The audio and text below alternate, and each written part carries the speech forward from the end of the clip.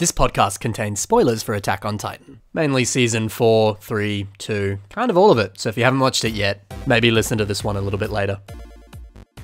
Hey guys, welcome to the Bionicle Inspiration Series podcast, which is a podcast that I actually haven't done one in a while, but we've got a new recording setup and we've got some exciting new guests and all sorts of exciting things. So you might, maybe there'll be more of these. I don't know yet. We need to see how this one goes. But today I wanted to talk a bit about, or we wanted to talk a little bit about Bionicle Contests. Well, not necessarily Bionicle, even Hero Factory Contests, just construction contests in general. We're going to specifically, I can say that word, specifically be focusing on the MOC League, but we're also going to just have a bit of discussion about just contests in general, you know, why you want to do one, what it's like to do a smaller scale one or a bigger scale one, whatever, and just have a bit of fun. Also just sort of catch up, hang out with our guests, answer some audience questions, and just have a good time. So we've actually got two guests today, and I'll introduce one and I'll introduce the other. The first guest that I'd like to introduce today is Mr. Ezreel the Blue Moon Mockist. How are you, good sir? Say hello. I'm doing good. Thanks for having me on, Ben. It is a pleasure to have you on, good sir. And then the other guest we have today is someone I've actually featured both of you guys on BIS before, so I'm sure some of you will recognize these names. We have MySnailEatsPizza. How are you, good sir? Hey there. I'm good. Happy to be here. Oh, good. Oh, good. I'm happy that you're happy to be here. So yeah, for people who don't know who you are, do you guys want to just do like a quick introduction and just be all like, oh, hey, it's me. I do this stuff, like bibbidi boo. Yeah, sure. So hi, my name is Ezreel, but you might know me from my handle as the Ezreel the Blue Moon Mockist. I'm a goon who does goon stuff that appeared out of nowhere last year. I've been had my passion for Lego reignited fairly recently, so I'm here to hopefully for the foreseeable future just build and inspire other people. Yeah, and nice. No, go on. Sorry, I was just impressed. Sorry. No. You didn't do anything wrong. It's okay. It's okay. I'm going to be impressed by your words too, I'm sure. Continue. So, the handle I normally use is MySnailEatsPizza. Regrettably, that's the name we got. Normally I go by MSEP or something of that nature, but I do construction mocks and system mocks and other things like that on Instagram and Flickr, and I've been at least in the construction scene since like 2014, so like at least posting stuff. So it's been a little while, but now we're trying to branch out and do some more interesting things. So that's kind of what I do. Amazing. Incredible. I'm also floored by your introduction. Both of you have equal weight. Spectacular. TLDR, he has a snail and it eats pizza for whatever reason. It's very slow. It's very slow. He's working on it, guys. He'll finish it eventually. So we were talking before the show, and you were saying that you came up with that nickname when you were younger. So it was you just picking it out because it was distinctive, right? Was there any sort of like specific reason for it, or? Well, I mean, there's a little bit of a story. This was when I was still into like Mindstorms and XT mocks and stuff like that. So I was huge into that when I was a teenager. Cool. And I wanted to post them on the Lego gallery on the Lego website. And the username I had been using, I forgot the password for it. Oh. So I couldn't log into it anymore. So I was like, I need to make a new username. So I need to think of something that I won't forget, because clearly I have an issue remembering things. And also, ideally, if people are looking at stuff and I do this enough, they will be able to recognize it's me. So I just threw a bunch of random stuff out, a lot of them involving snails just because I like snails. And then that's the one we ended up on. And then I stuck with it. So and now I still have it 12 years later. So woohoo. Yeah, nice. I know you're not a fan of it, but like whenever I feature your stuff on BIS, I'm always like, it's MySnailEatsPizza. That's such a good name. So it's distinct. I don't know. I get why you're like, it's not as, I don't know. It's not what you would pick now. I'm not a fan of it. I just think it's like a little. It's like I probably could have picked a more succinct one, but here we are. Nah, your name is gonna go down in construction history. That's boy. Oh, it's MySnailEatsPizza. You can't forget about the one at the end. Oh yeah. Oh, that's just because. Oh, that's out of necessity, not out of desire. Because like someone, this has been a problem since I made this. I made it on the Lego website, and then I was like, when I tried to get on YouTube, someone had taken it, so I had to put a 1 at the end. And then same thing happened on Instagram. Someone did the exact same thing. And I'm like, come on, guys! Like this one's too specific. You didn't just think of this. Yeah. So now there's a 1 on the end of everything, but. All right. Necessity. Yeah. Wow. Okay. I'm amazed that I do like that it's the one and not like 16, because then I would think there'd be like 16 other snails that are eating pizza, you know? So at least No, you're, it's like, just setting... one. It's just one really big snail. That's right. Yeah. Yeah. Have you built a snail eating pizza mock? I did, but it was tiny. I don't think I have a picture of it anymore. It was just like a little itty bitty one with a minifigure sized pizza. Oh, okay. I guess at some point I should make like a bigger, more developed one. We just haven't gotten around to that yet. Maybe that'll be the next thing I work on after I finish what I'm working on currently. Yeah. That'd be good. All right. Yeah, beautiful. Let us move over to the very first topic or subtopic. I don't know what it's called. This is Lego and Life Adventures with a fun graphic that I may or may not throw up. But I still don't know how much editing I'm going to do. But anyway, there might be a fun graphic that Ezreel made for this. Yes, Lego and Life Adventures. So essentially, just a little fun catch up. What sort of stuff have you been doing in life that's either Lego related or not Lego related? Just what have you been getting up to recently? So, Mr. Ezreel, do you want to let us know what you've been doing recently? Yeah. So I guess I'll get the life stuff out of the way first. I think generally, my life right now is currently quite uneventful, unfortunately. As outside of buying a new like mic setup for this podcast specifically, which I'm really quite happy about. Nice. Maybe I'll do my own YouTube thing in the future. But regardless, it's mostly just been for me kind of just doing my normal stuff. Sometimes I guess this is more for the Lego side. Sometimes I get some of my friends, like recently, Ron Folkers, a good friend of mine. We'll mention him more later.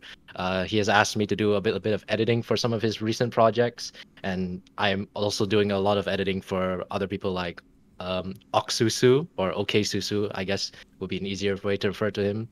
And just kind of doing my thing. Fantastic. Yeah. Yeah, no, that's great, because like most times when you feature your stuff on BIS, I always point out the editing you've done. So it's nice to know that I'm going to see some good edits on some other people's mocks. Yeah. It's not buttloaf level editing, but it works. It works. Any editing, some good editing, as long as you're having fun. It was cool because you said okay Susu before, and I was like, oh, I've seen that name before on mocks I've put on. It's nice to hear people say people's names on someone else saying it, because every time I feature someone's name, I'm like, it's yeah. There's a running joke between me and Peter. You might know him as Peter Shaker. Yeah, where like he points out every episode when you bring up one of his mocks. He's like, oh, he called me Peter Shike this episode. He called me Peter Shake. Last episode, I wonder what's he gonna call me next time. I heard you say it, and it's not even gone into my head. I'm terrible with names, so who knows what it'll be. Don't you worry about it, man. I'm glad I always re-listen to the audio until you got it. Yeah. To be honest, I probably will. Yeah. And anyways, how's life going for you, Mr. MSEP? Pretty good. I talked about this a little while ago, but I've been doing lots of cooking now because I just moved into a new house, so I finally got done with all the packing and unpacking, so I have time. Before I was just surviving on, which isn't the most exciting thing, but now I'm doing some more complicated things again. So that's been a fun way I've been spending my time recently. Other than that, been rock climbing a bunch because I have time to again, and when I haven't been doing that, I've been trying to get through some of the the Netflix Marvel series with mixed results. Some of them are good, some of them are a lot of them aren't, but we're making our way through. Apparently they're coming off Netflix though in a month, so that's another thing we got to deal with. But nice. That's the real life. And then for Lego related stuff, I guess this episode of the podcast will be out after this happens, but right before we started recording, I was editing a picture for a collab that's dropping today, so keep an eye out for that because I'm really excited about it. But that'll hopefully be out by the time this podcast is out, unless something crazy happens. Then can you say what the collab is, if it'll be out before then? I mean, maybe before, if it hasn't released before the episode drops, maybe cut this part out. That's fair. But yeah, so what we're doing it on is this is another student says there's one he's this year it was for Robo Riders, but specifically the little wheel dudes that came with them. So like the little robot guys printed on the wheels. We're doing that. Cool. So a bunch of us, like 16 of us or 12 of us, or I forget the number, have made like our own little versions of each of the little dudes that are on the wheels there. So fun little bit of niche Lego history that he decided to flesh out and got a bunch of us involved. So it's been a good time, and it's been cool seeing all those mocks come together, and I'm really excited to see them up today. Now I'm just frantically trying to re-edit my picture because my original edit didn't look all that great. So now I'm trying to get it so it's a little bit closer to par with everybody else. That's awesome. Yeah, because I remember buying slices when they came out and thinking, not slices, Robert, what you just said. And yeah, I was always like, who are these dudes? Like, what is this? So yeah, that'd be cool to see some actual mocks of those. That's awesome. I'm a quickly talk Marvel for a second. Let's hope this doesn't go forever. Where are you with the Netflix Marvel shows? Because I adore them. So I'm curious to hear what you're up to. I am midway through the Defenders, so Okay. I've seen Daredevil 1, 2, Jessica Jones,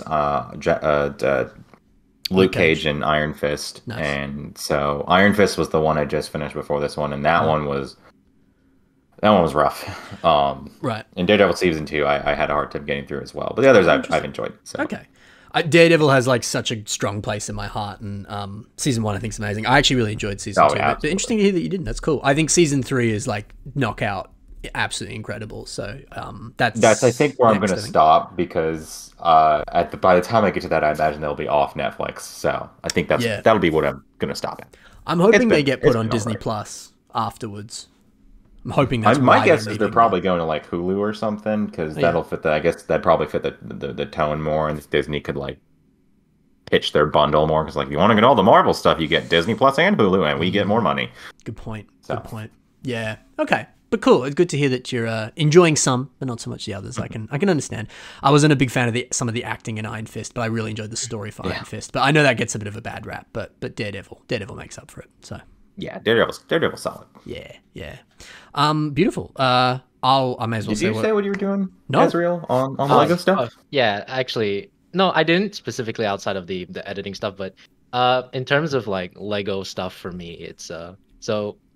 I'm in a country that celebrates a holiday called Chinese New Year. So it's so during this time, a lot of the Bricklink stores kind of close. So I'm just sitting there at the start of February, be like, dang it, all the stores are closed. I can't order anything. I can't get anything done. Yeah. And but they recently opened up, so I might punch in an order for that soon. I've got some things going on. I've got a Vaki collab that I have planned with some really awesome dudes. Cool. Yeah, with Peter, Susu, Ron, DV Mox, and Construction Diva. Nice. Just to name the other members. Actually, a question I wanted to ask that's Lego related to you guys. So, so I'm personally not somebody who has like the money necessary to buy some of like the official Lego sets. Although I'm really keen on getting some of the new ones that I've seen so far. What are your guys' stance generally on like buying pieces? Have you ever had like a set you've seen that has like wowed you to the point like, yeah, I want to buy this for the set and not just for the pieces that are inside of it? I think Ben, do you want to go first? Yeah, sure. I think like 9 times out of 10, if I'm buying a set, it's normally for parts. There's some sets I've bought, like the haunted house that recently came out. That's like the amusement park ride, that like dropping ride. It's like the olive green haunted house. I bought that for pieces because it does have absolutely incredible pieces in it, and more for my like system stuff. I don't know how great it is for Bionicle specifically, but when I bought that, I intended to build it and just see it and just sort of take it in and then take it apart. But the more I looked at the set, the more I was like, actually, this is really good, and it still to this day is built. And I actually adore the set. So there's been times where it's sort of been intended for that, and then it's gone over to the opposite. But there's definitely some sets I've bought where I've gone, actually, yeah, no, I just want this as the set. Like normally like UCS sets, like the UCS Y-Wing, the Star Wars set, or the UCS Republic Gunship, that Star Wars set as well. That's another one that I've bought specifically as the set because I'm like, actually, this looks lovely, or I really enjoy this ship, or whatever. So sometimes it's not as common though. would you say that was the case for you when you because you mentioned the last Patreon podcast. By the way, you should if you want to see more exclusive content, you should definitely subscribe to Ben's Patreon. You had mentioned that you had acquired like a third Daily Bugle set, I believe. Yeah.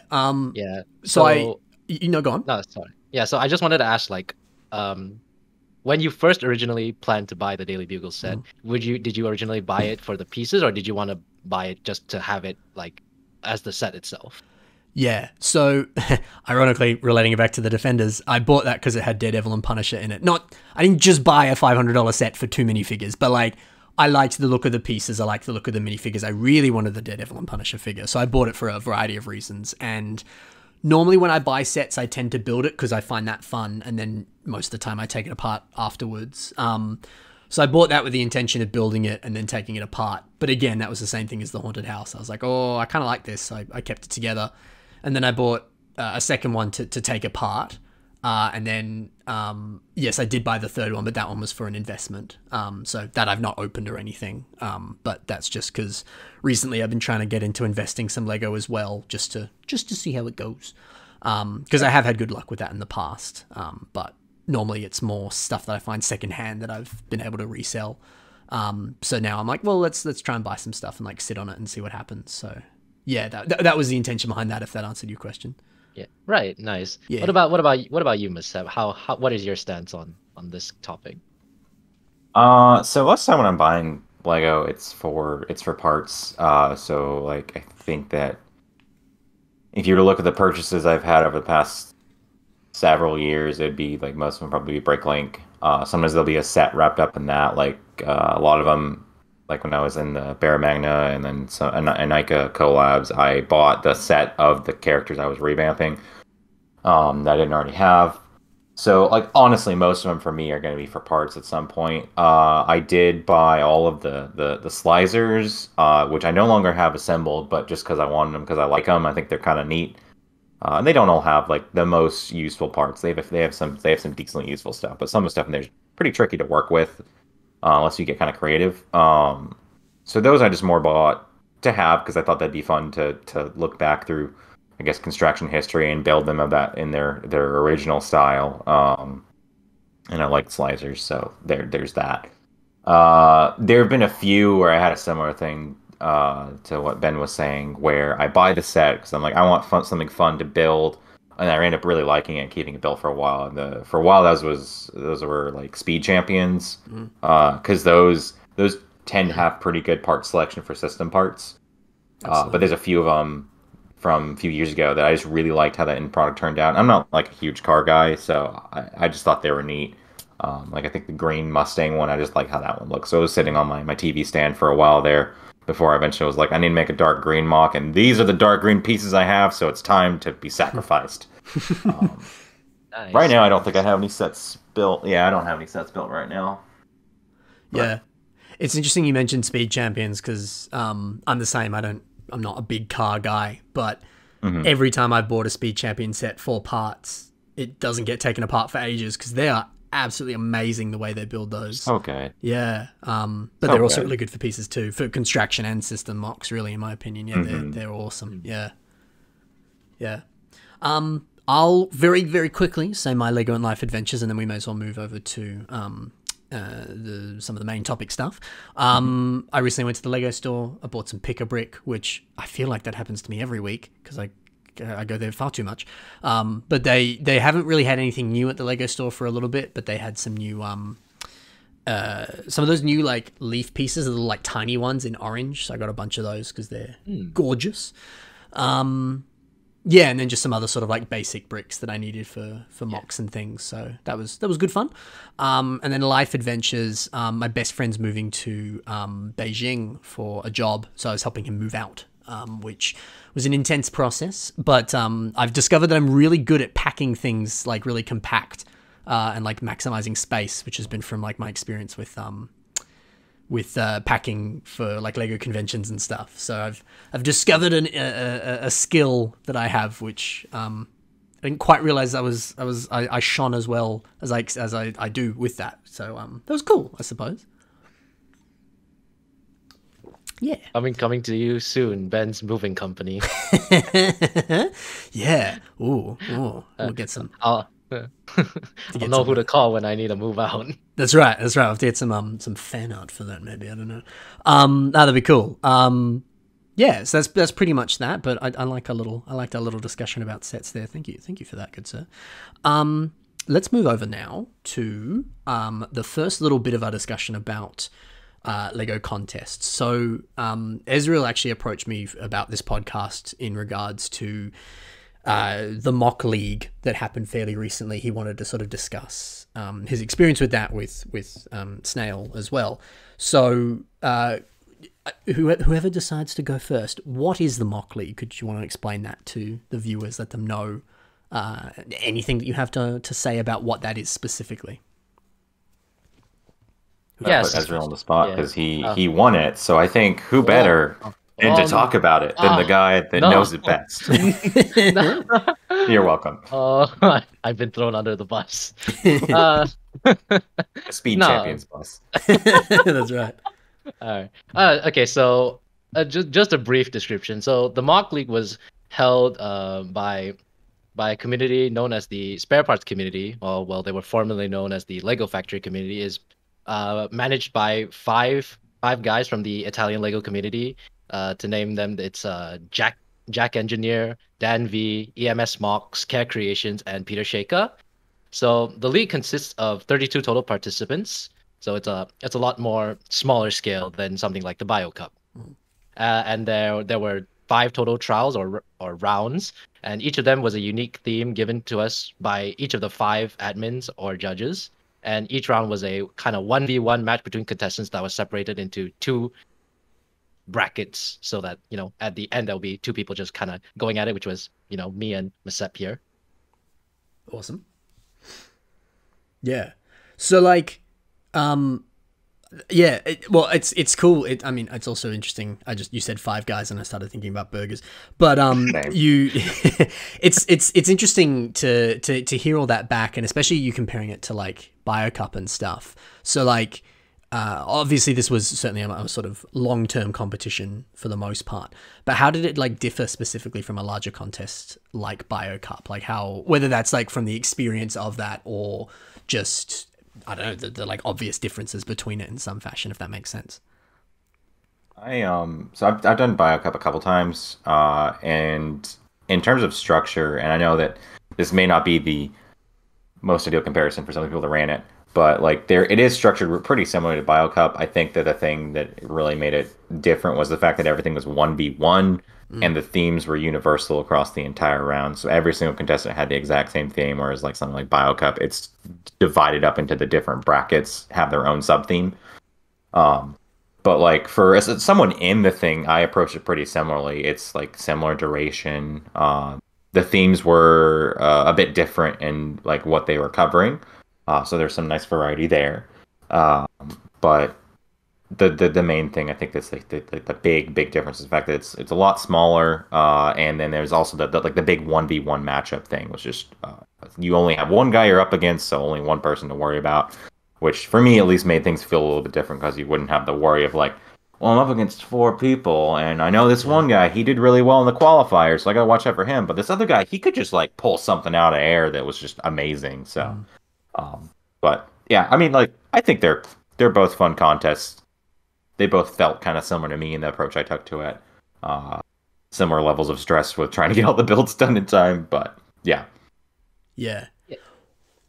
So unlike MSEP, for me, I only started getting back into mocking last year in March. So the Bio Cup last year was the first kind of big tournament that I ever participated in Lego-wise. And I definitely...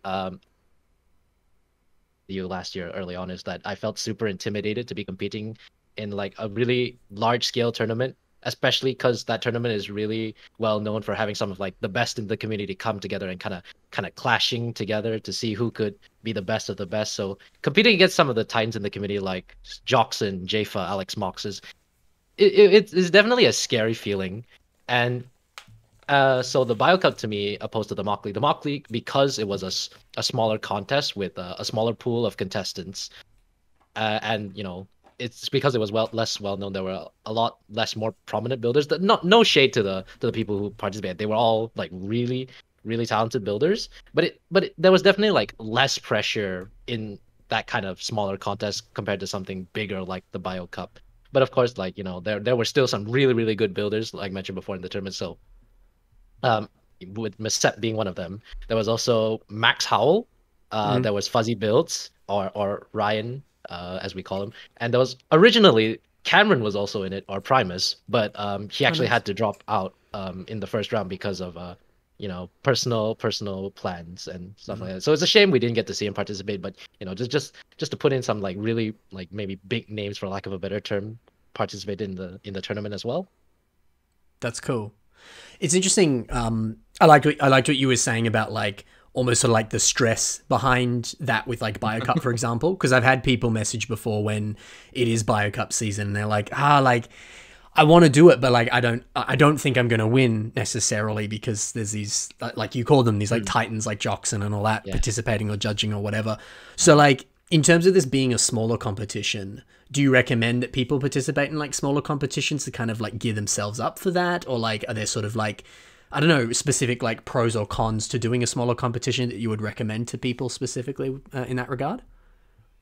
Yeah, I definitely think that, you know, for those of people that you mentioned that when BioCup season rolls around, that they're like, oh, I really want to participate, but I don't want to, you know, there's too much pressure with these really good builders. I think participating in smaller style tournaments that are formatted similarly to the BioCup, where there's you're going up against other people. It doesn't have to necessarily be like a 3-way round. It could be just a 1v1 match off. But you know, with the fact that they have their own theme, so you gotta build it under these restrictions and stuff like that, is a good way to kind of test the waters and kind of get used to the whole BioCup format. And you know, when you participate in these tournaments, you are more than likely to improve to some capacity to your building style. And so, you know, improving slowly and gradually and getting used to how the tournament is like, you will then have the courage to participate in something on a larger scale like BioCup. And I feel like if you do get more used to participating in contests like these, you know, that initial like pressure kind of just fades away, because you're gonna learn at some point that you're having fun with it, and that, you know, winning is not everything. Winning should always, for these tournaments, come second. For me, participating in both the MOC League and the BioCup, the contests were generally for me about having fun, making friends, or just interactions with other people in the community, and just improving my skills. That was what came to me first, and prizes and anything after that was like completely came second, or was just an afterthought. So yeah, I feel like if you focus on those three aspects first, all that initial pressure is just gonna like fall off. That's cool. Yeah, that's interesting to hear the differences there for you, MSEP. What, because you mentioned you'd done BioCup before as well. How was that different for you doing MOC League versus BioCup? I mean, I guess the main difference here is how there's like in BioCup, there's that big qualifying round, so it's just tons of people just going free for all. And then with MOC League, I did like how, because it was only going to be open to 32 people, and exactly 32 people signed up for this specific instance of it. It was nice just to first round get right into it. Like competing against someone 1v1. I felt that the intensity of it kind of ramped up more quickly.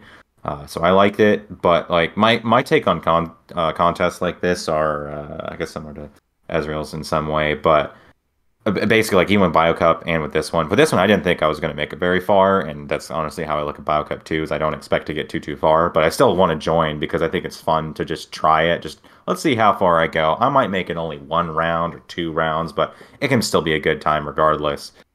So for me, like, honestly, it felt pretty similar in terms of the level of intensity I was bringing to my game, and also just I guess the overall experience. It was. A lot of the themes are pretty different in what they were looking for than what BioCup normally does, so that was a nice like change of pace. But my take is go for any of them, big ones, little ones. You don't think you're gonna win, just try anyways. Especially in these where it's a repeating round where there's some progression. If you do make it further, you will probably be improving your skills because you'll have to keep up pace with who you're gonna be up against. That's awesome. And I feel that, like, at least with Ezreel, he had this nice progression curve as he was going through the contest where things kept getting better and better and better. I remember his mock for the music round just like was when I first saw it, I was like, wow, this is, I have no words. This is too good. So You flatter me, and it was sir. nice. Thank you. I try. I mean, at time I like to see the progression because like the first few he had were pretty solid, and they just kept getting better and better and better. And I feel like contests like this allow that to happen on a really accelerated time frame. That's awesome. It's great. It's great to hear both of you talking so much about how people are growing in it, and the fact that both of you really wanted that level of growth out of it, and we're seeing it in each other. I think it's really cool hearing how much of a sense of like community there is in it, but also like a sense of fun, because I remember always saying that when BioCup stuff was happening, of just being like, yeah, just have fun with it, because that there is so much room to have fun with this sort of stuff. So yeah, it's really cool to hear how much fun you guys were having with it. Yeah, that's awesome. Do you guys want to dive into the specific rounds or trials, whatever they're called, for the actual contest now? We can kind of go through each theme individually and either A, just discuss the theme and your sort of process with it, and maybe that could inspire people as well, which is always what we like to do on this channel. And yeah, just hear your experiences throughout the contest, if unless there's anything else you wanted to specifically discuss about like contests in general in that sense. Yeah, no, I think this is a good point for us to kind of dive into the specifics of the mock league. I agree. Yeah. Beautiful. Yeah, Beautiful. so the first trial that we're going to bring up is the trial that Jack put out, and it is called Switch to Win. So the premise behind this trial was that all the contestants had to make a mock that could transform in some capacity. So by transform, what he was thinking of was either you make the whole mock in itself transform, or you make one specific aspect of the mock transform, but the rest of the mock can stay the same. Cool. So I'm just gonna put this out for those of you listening. We're not gonna go too in depth in this trial because the mocks that me and MSEP made, which are Maverick and Ramjet Slicer, Ben has covered these before in episode 231 of the Bionicle Conspiracy series. So if you want more in depth about that, go check that out. Look at these plugs. This is amazing. Yeah. Amazing. Yeah, I'm impressed. Yeah. All the numbers. I don't even remember the numbers. Good on you. Yeah. So mine's a bit more generic for the mock I made, but I'm curious to hear, MSEP, how you approached this trial specifically. Yeah, so this one, so I've done Transformer mocks for a long time now. Some of them were system based, some of them were construction based, just been at it for a while. So this one wasn't like too out of my wheelhouse in terms of what I was comfortable with. The thing that really caught me off guard was the fact that this was the theme, though, where it was like I didn't really know what to expect getting into it, and they hit us with this right off the bat. I was like, oh, interesting. Okay, this is not what I was expecting. Yeah. Sorry, just to mention something. I think the reason why the judges chose to open with Jack's trial specifically is because they wanted to. Well, at least what I heard from this, like they kind of wanted to start off with a theme that most people would generally not have experience with to some capacity. Like, we're not Yuri Facio or Dr. Scorpion X in terms of like building bioformers for a living. So they wanted to have it so that everybody had an equal chance to put out something that was good. So I think they really succeeded with this kind of unorthodox theme for the first trial. I think it was a good one to start with, just because it was like, okay, guys, we're not playing around here. We're doing something crazy. For me though, the way I normally approach transforming mocks is, there's kind of two different ways. But the main way is like if I'm trying to base it off an existing transformer, I'll look up stuff about them to see if any of their like transformation functions, kind of like get the creative energy flowing. And then I'll like pick a specific aspect of the transformer. In this case, it was like how the feet became the jets on mine, and that was a specific transformation function. Focus on that, and then once I can get that one little area working well, I just kind of build out from there. That can work really well in some cases. Sometimes you run into the problem where you have only half of your build works. So for me, I know I definitely had some trouble getting the second half of mine to fold up the exact way I wanted to. It ended up being a little bit more like bulky than I was expecting to when it was fully folded up, but I think it worked out okay for me here. I might, in the future, were I to redo this one, make the overall thing a little bit larger scale, so I had more room for everything to fit together. But yeah, basically I just started with the feet, figured out how I could get those to go where I wanted to, and then just built around those until I got something I was happy with. That's awesome. It's interesting. It's interesting to hear your process with that. I remember ages ago I wanted to build a like a sort of spaceship mock, and I don't think I'd ever really built a spaceship mock before, and I remember really like not knowing where to start with it, and just sort of like trying to talk myself through it, and just be like, okay, well, like, I don't know, how could I do this bit, or how could I do this bit? And I like caught myself saying, I wish I had like a frame that already existed that I could just sort of build around. And then I was like, well, why don't I just build a frame? And then I sort of built the loose frame for it. And then from there, I was able to just sort of spring out from that and do like the cockpit and the fins or the whatever.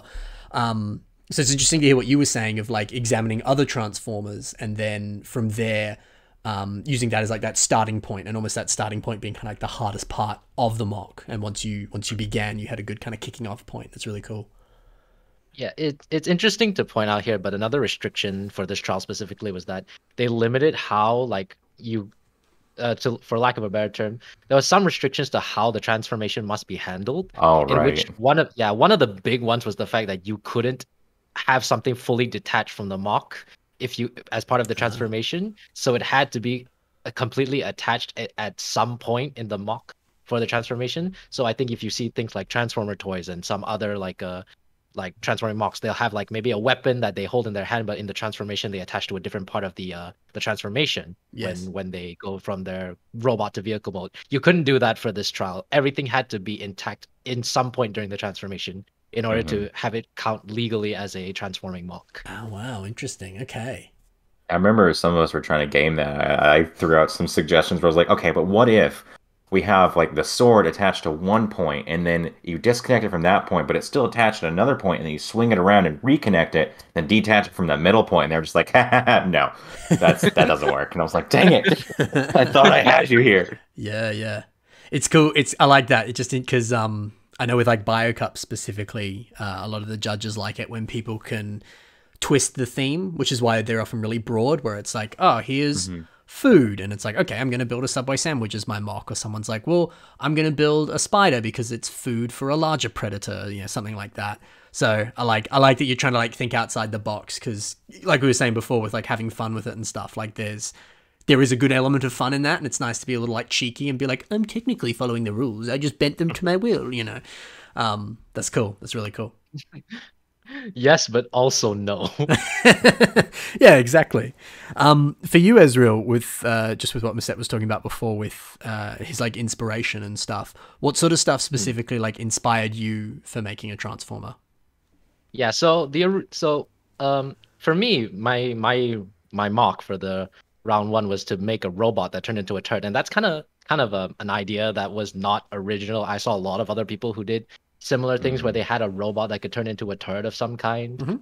So this was an idea that Ron actually suggested to me. He's like, you don't want to make a vehicle, like a robot that can transform into a vehicle. And I think that's what like people kind of cater towards when they hear a theme such as bioformers or transforming mocks, is that they want it to be a robot that can transform into a vehicle of some kind.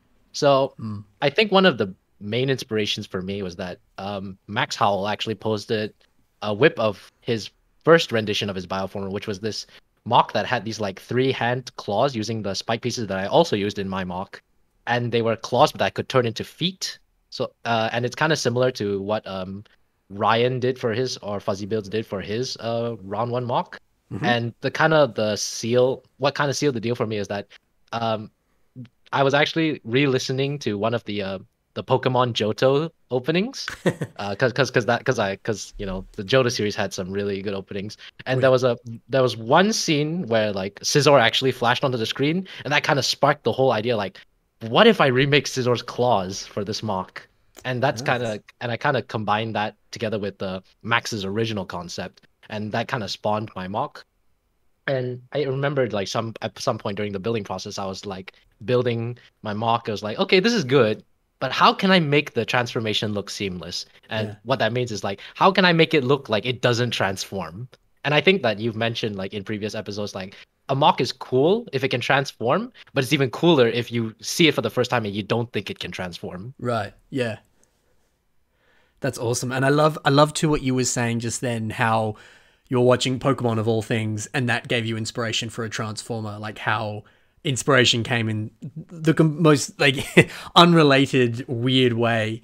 Because and especially like with what you were saying, MSEP, of like, oh, I was looking at Transformers and it gave me inspiration for Transformers. So I think just in general, it's just like just, I don't know, something that I'm certainly going to take out of this, and I'm sure other people could too, of like, you don't necessarily have to be looking at related stuff to still get ideas. And also just how, correct me if I'm wrong, that was just like on in the background, and then suddenly you got that spark of inspiration for it, like how it can come in any place. You just have to sort of be open to it and to notice it, I guess. So that's really interesting. That's really cool. Yep. Yeah, very awesome. So is there anything you guys would have done like differently with the Transformers that you made? Because it sounds like you're both pretty proud of what you did, really. On mine, I know at least, like, I don't completely agree with this criticism that I got, just to be 100% honest, but I know mine, they're like some pretty narrow, the limbs on the upper and lower limbs, or I guess the upper arm and the upper legs were pretty narrow on mine. That was part of that was out of necessity, because it was like so important to get everything to fit in one compact space, and there was very little air left in the build when it was all folded up. I think that it might have been better in some way to like make the overall thing a little bit larger so we could flesh those sections out. But at the same time, I kind of I do like the aesthetic of having like something that's got like a decently bulky body with like a narrow section of limbs to like a big bulkier section. I think it's really striking. So like, my kind of thing was, I got really frustrated in the middle with getting that thing to fold up, and it just like, it worked, but it was a pain to figure it out. I think that if I'd given myself more room to work in, it probably would have been a little bit easier to work around. So maybe something like that would be probably something I would change on mine. That's awesome. Yeah, cool. And what about you, Ezreel? Yeah, there were a few aspects of mine that I didn't like. I think the main thing that really bugged me was I really disliked how the torso was designed. It was essentially two system sections connected by a single CCBS bone, and it worked for like the transformation I was going for. But God, it looked so awful from like every other angle that I looked at it. So that's something I really disliked. I guess another thing is that I could have made the turret it transformed into look a little bit better. It looked kind of blocky and kind of, helpless, for lack of a better term. Like, it looked like it couldn't move. Okay. Yeah, and I was also really kind of sad that because for the turrets that are hidden within the knees and the legs, the two of the guns are actually pointing upwards in its robot form, and I was like, oh, that looks so bad. But and technically, I could have folded them downwards so that they were pointing downwards, but then like the knee section becomes exposed. I'm like, oh, that looks even worse. So I kind of had to bite the bullet there. So yeah, but yeah, those were the main parts that bugged me. But other than that, I'm relatively happy. I'm thinking about remaking Maverick, but not as a bioformer, kind of just its own like mock. I haven't thought about it yet, but it's cool. on my list. Oh, nice. Oh, well, that's good to hear. Unless you guys have anything else to say about round one, I think there was some pretty awesome discussion about building Transformers. Did you want to move over to trial number 2, or was there anything else you wanted to cover for that? No, I'm good with number 2. Yeah. Beautiful. All right. You did a great job of introducing it before. Yeah, go ahead. Good, sir. All right, thank you.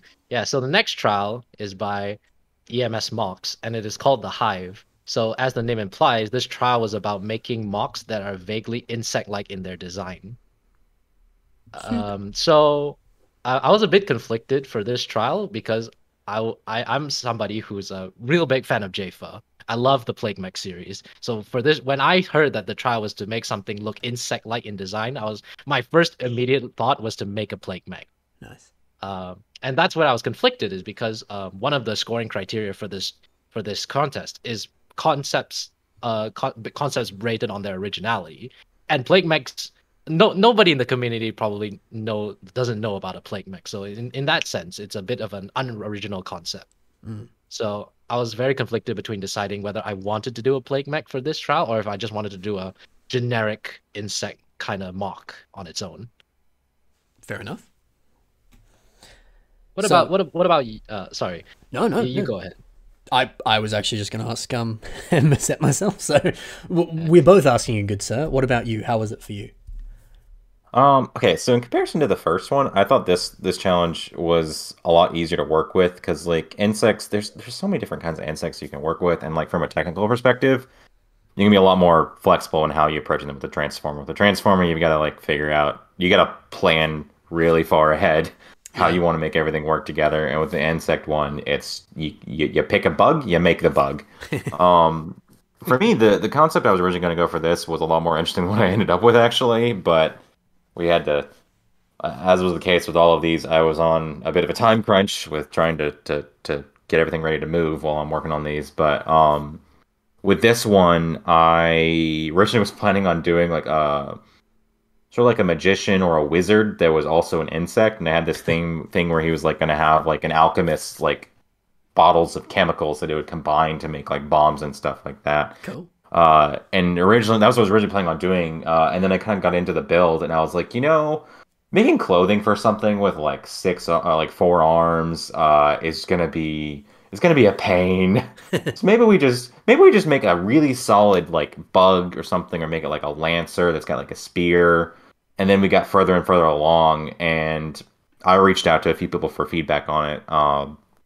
Where like I had this thing where it ended up being looking pretty similar to what my final one was, but instead of having the mantis arms as its primary arms, it was just holding those mantis blades as swords.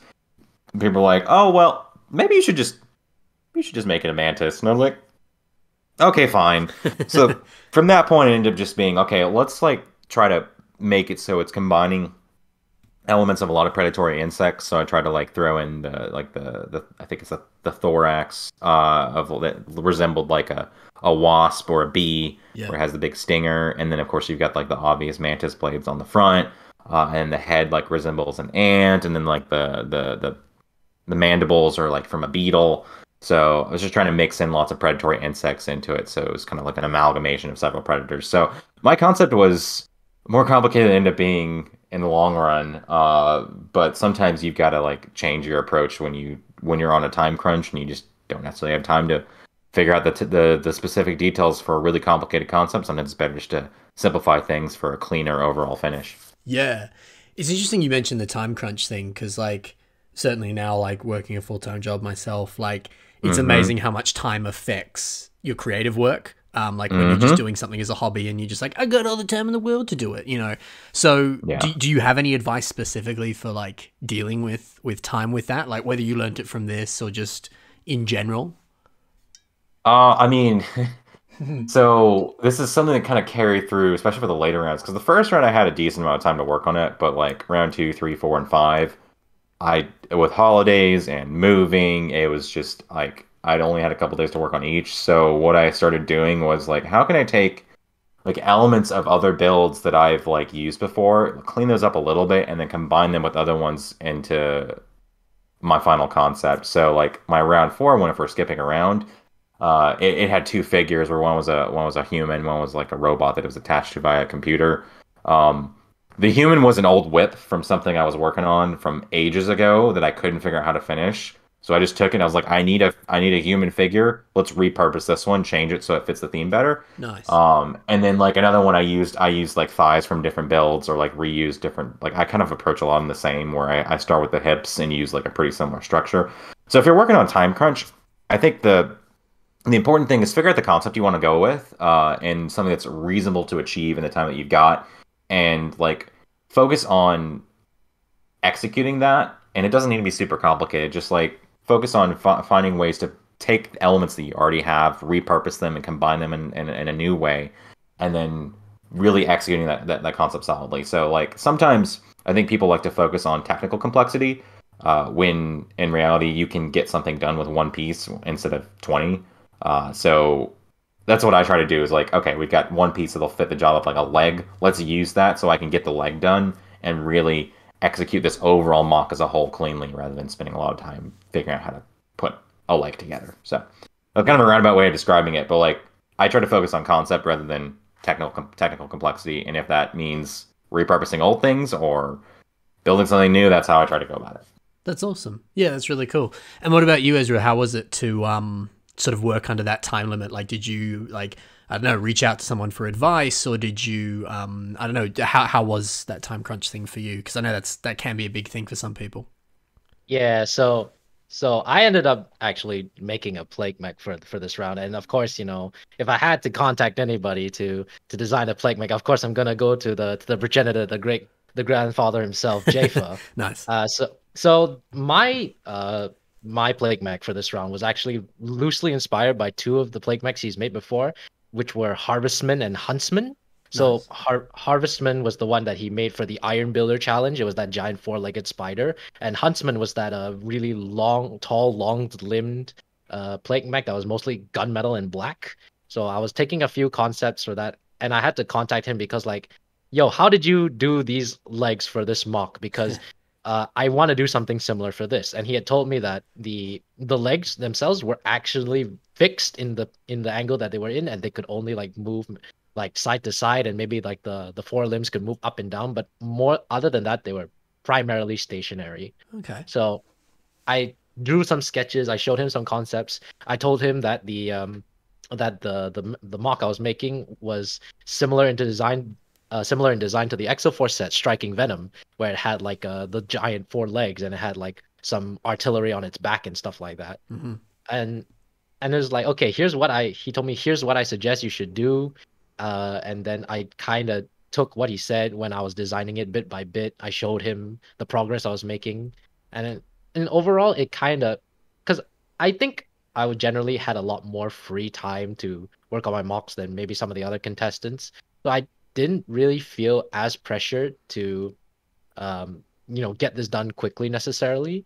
But I definitely, it was definitely stressful because I was teetering on the whole to make or not to make a plague mech concept for like a good few days of the first week. Mm. Okay, cool. Well, yeah, it's good. It's good to know that you reached out for help, because I think that's always it's always good to consult others. I think that's always just a helpful thing to do. But it's also interesting to hear the deliberation itself actually took a bit of time as well. That's cool.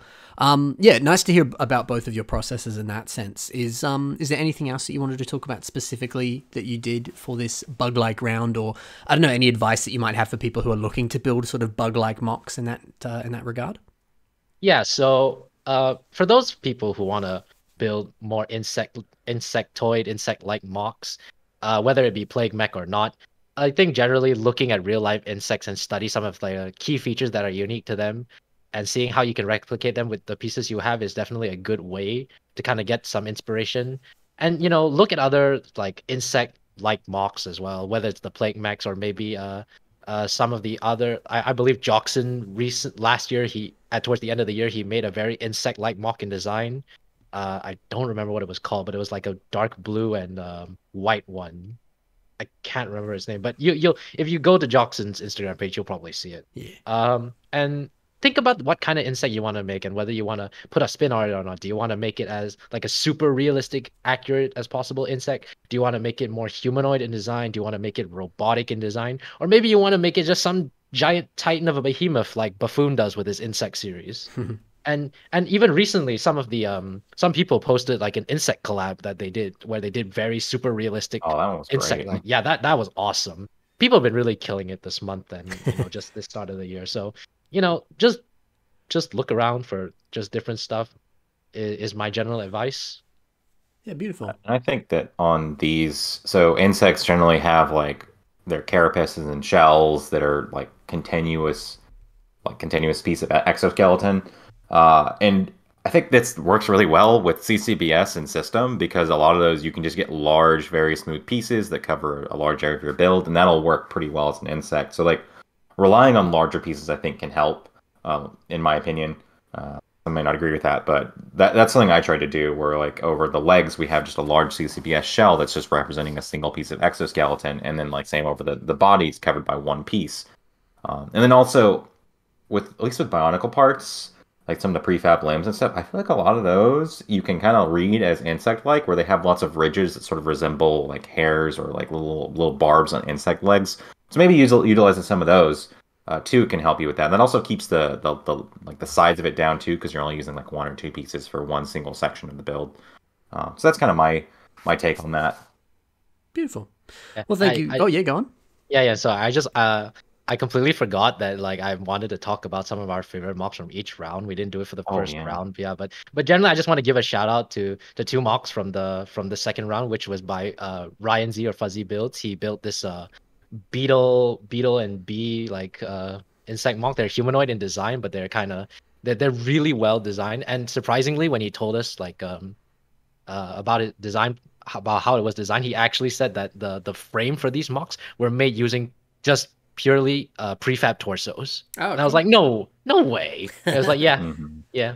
And the other one that I wanted to really highlight was Max H's Niazesk revamp. That one I thought was a really good, because I mean generally the revamps are probably going to score lower because of an existing character, but I don't care. This is an awesome mock. Mhm. No, I that's think this awesome. does a lot of what I was talking about. I'm looking at it right now, where he's covering large sections with individual pieces, and I think that really adds to the aesthetic of it and really like sells the insect nature of it. Same with using all those skull masks on it with the ridges on the shell. I think that just works great. Yeah, very cool. Beautiful. Well, thank you both for sharing your process and your thoughts and all that stuff with that. So that, I think, takes us to the end of that second trial there. But for now, let's take a quick and cheeky small break here, which will not be very long for either of us, I'm sure. And then we'll dive into the other few rounds there, and we'll also answer some audience questions. So stay tuned. There'll be more in a hot second.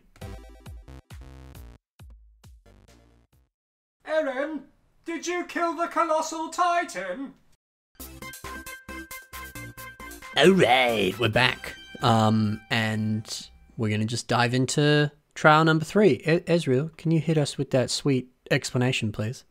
Yes, sir. So trial number 3 is by our good boy Peter Shaker, and his trial was called the Centerpiece. And just like the previous trial, it's pretty evident from the trial's name what it's about. So this trial was mainly building a mock around a specific piece or a specific technique that involves a few pieces. So my mock for this was also featured on this episode, so I won't go into it too much. So why don't you take it away, Mr. MSEP, about what your mock was about? Okay, I think this theme was honestly my favorite one, just because it leaves a lot open to, like, you can do mostly whatever you want with it. And I guess the music one is similar, but like it opens yourself up for a lot of different like art styles with the builds and different themes. And I think that a lot of people like really nailed this one and did some really cool stuff with it. But as far as mine goes, mine I spent a long time just pulling random pieces out of my drawer and just looking at them like, is this the one for me? I can't think of anything to do with that. Yeah, but this one, can't think of anything to do with it. And eventually I got to the point where I was like, well, you know what would be cool?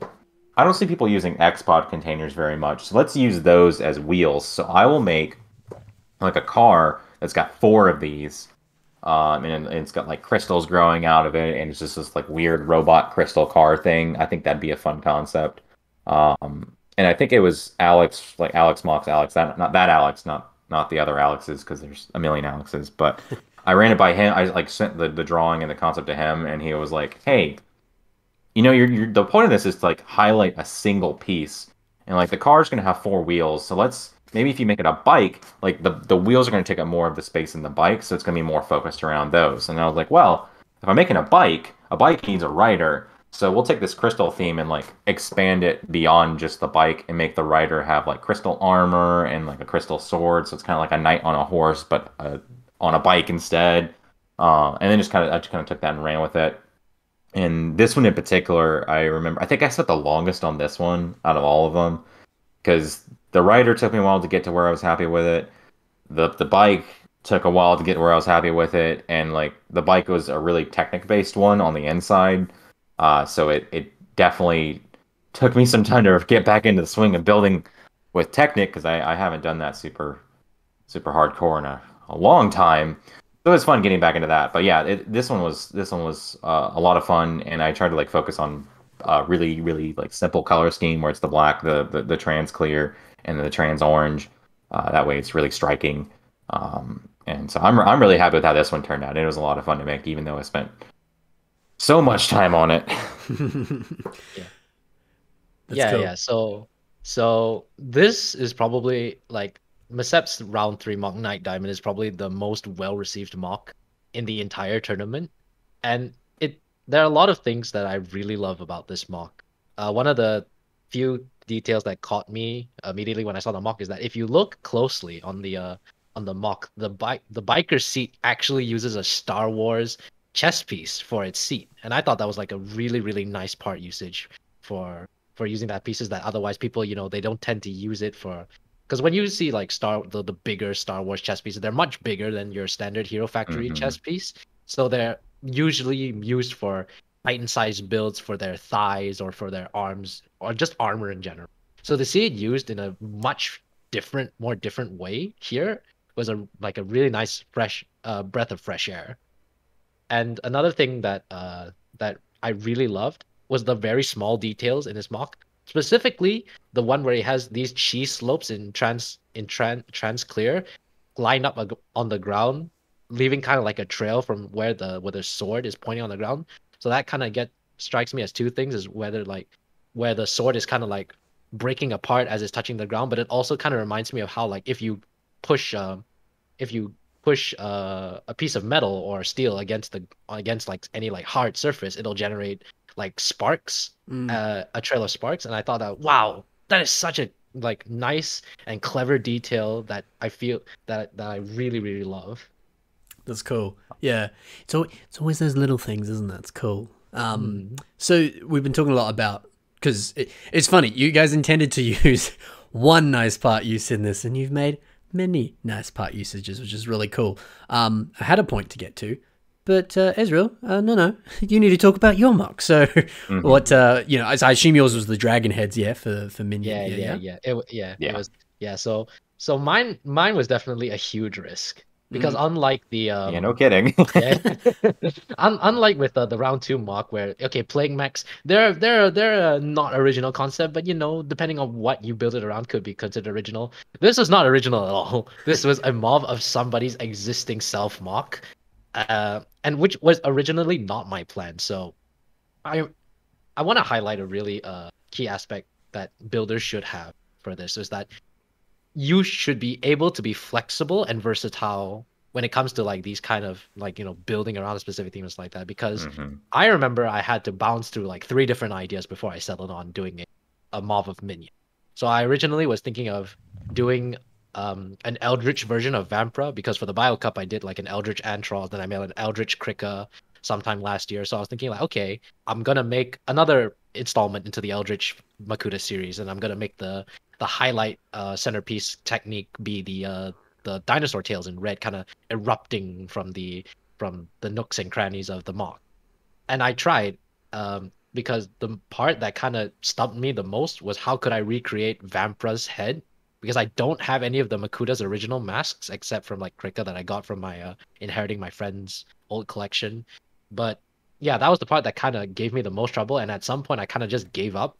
So I looked for another piece that I wanted to try and use for my centerpiece, and I experimented a bit with Strax's ice armor pieces for a bit. I thought I have 4 of these, maybe I could make like some sort of spine for a snake or a dragon of some kind. That didn't work out either. So eventually I kind of just settled on the Ninjago Ultimate Dragon heads. And I originally was gonna, I'm not sure if you know this, Ben, if you're familiar with Digimon, but there's a character called Omnimon, which had which is a combination of like two characters, and it has like arms that are of the characters' heads, like it's like a dragon and a wolf kind of character, and each of the heads has like a weapon inside of them. That's what I originally wanted to do. Cool. But I severely underestimated how big those dragon heads were when I got them in hand. And so like, man, this is way too big for the hands. And because I ordered like 6 of them because I wanted to use them for the shoulders, the arms, and the legs. Yeah. But because they were so big, I had to like, crap, this is not gonna work. So eventually, the more and more I kept tinkering around with it, the more I realized, this is starting to slowly look like Minion. I'm just gonna make Minion. Nice. And at that point, I kind of realized like, okay, I have to kind of not kind of forego the concept and completely rely on my building skills in order to kind of carry me to this round. And to some degree, it did work. I will note that one of the judges mentioned that you've won, but by only 1 point. I'm like, dodged the bullet there. Yeah, But yeah, wow. it was super risky. I will not lie. But yeah, again, you want to know more about the MOC? There's a BIS episode you can check out. Just go back up to the channel and watch it. Look at this guy. Look at this guy. This is good. But yeah, it's good. You got to risk it for the biscuit, you know. So it's good that you did that. I like that. What I was going to say before, but then realized I had to get you to talk about your stuff. You both were talking about all these different parts that you were playing around with and trying to use until you reached the piece that you wanted. What sort of like pieces do you typically like to play around with or use that like work well for specific techniques, or are there pieces you tend to gravitate more towards with your MOCs in general? Yeah, if that makes sense. Yeah, so I back when a technique that I found myself using way too much was this sort of crotch design that I kind of took off from Jaffa, where it was like these two arch pieces that kind of make up a sort of crotch guard area. I found I originally did that for one of the plague mechs, the first plague mech I did, and then slowly over time I ended up realizing I'm using this design way too much. Another piece that I also realized I used a lot was the Star Wars like shoulder pad armors, because God, I love that piece. But then I realized in the entire MOC League, I used this design for literally every MOC I made. I'm getting kind of tired of it, but it looks so good. Yeah. But other than that, I guess the standard piece I like to use, like all other like builders, is using Exoforce robot hands for like fingers, and for adding like a bunch of like the more humanoid like details and stuff like that. And I also come to really like making for legs, leg wise, like a completely system built thigh, but then at the lower legs that it's connected to are completely technic based. Cool. Yeah. What about you, MSEP? What kind of techniques or pieces do you enjoy using?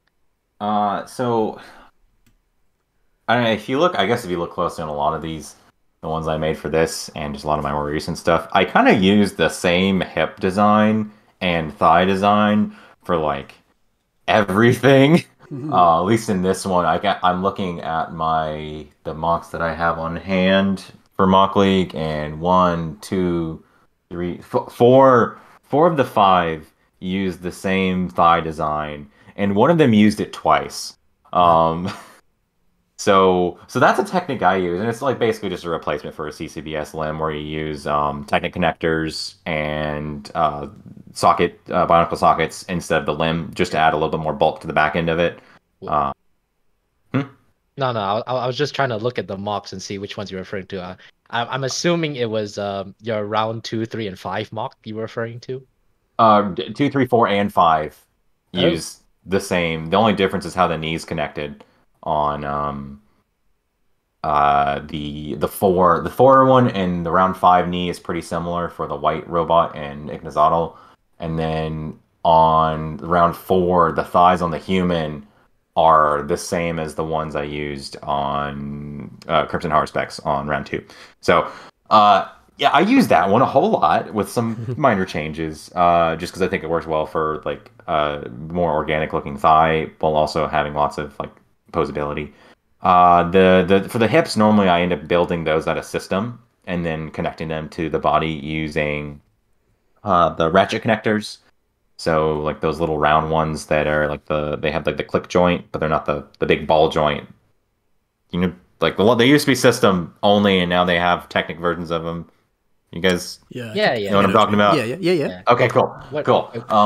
I use those a whole lot just because I think like making the hips that way allows me to like add lots of like different touches to them, like different armor techniques or different designs on them, and then connecting to the body allows some posability in the spine, which is always good. So that I use that technique a lot. I think I need to maybe branch out a little bit, but it's such a solid starting point, and I like find myself starting there all the time just because like I don't know what to do. I'm gonna build some hips, and we just work both directions out from there, and then we'll have a MOC. That's basically how it goes. But like for parts, I end up using the system like curved slopes, the small ones, on so much stuff because they're such a useful part. They're good for adding like details and like small like little just curves and stuff like that. They're so useful. I find myself using them a lot. I've also come around to the boat studs on everything for joints, though that technique's been around for ages. And yeah, so lots of that. I do find that I kind of like fall into a very similar aesthetic for a lot of the builds I make. So maybe we'll branch out from that in the future. But yeah, those are like the big ones, is those hips and curved slopes. Oh, that's awesome. Yeah, that's right, kids. You hear that? System ain't your enemy. It's your best friend. Use it System to is sustain your the box. superior building system, and I will die on that hill. Oh. And by that I mean you can integrate, as long as you integrate with everything, everything works. MSEP believes in SCCBS supremacy. Oh yeah, yeah, that's cool. Yeah. Like Hey. I'm excited to see what they do with that.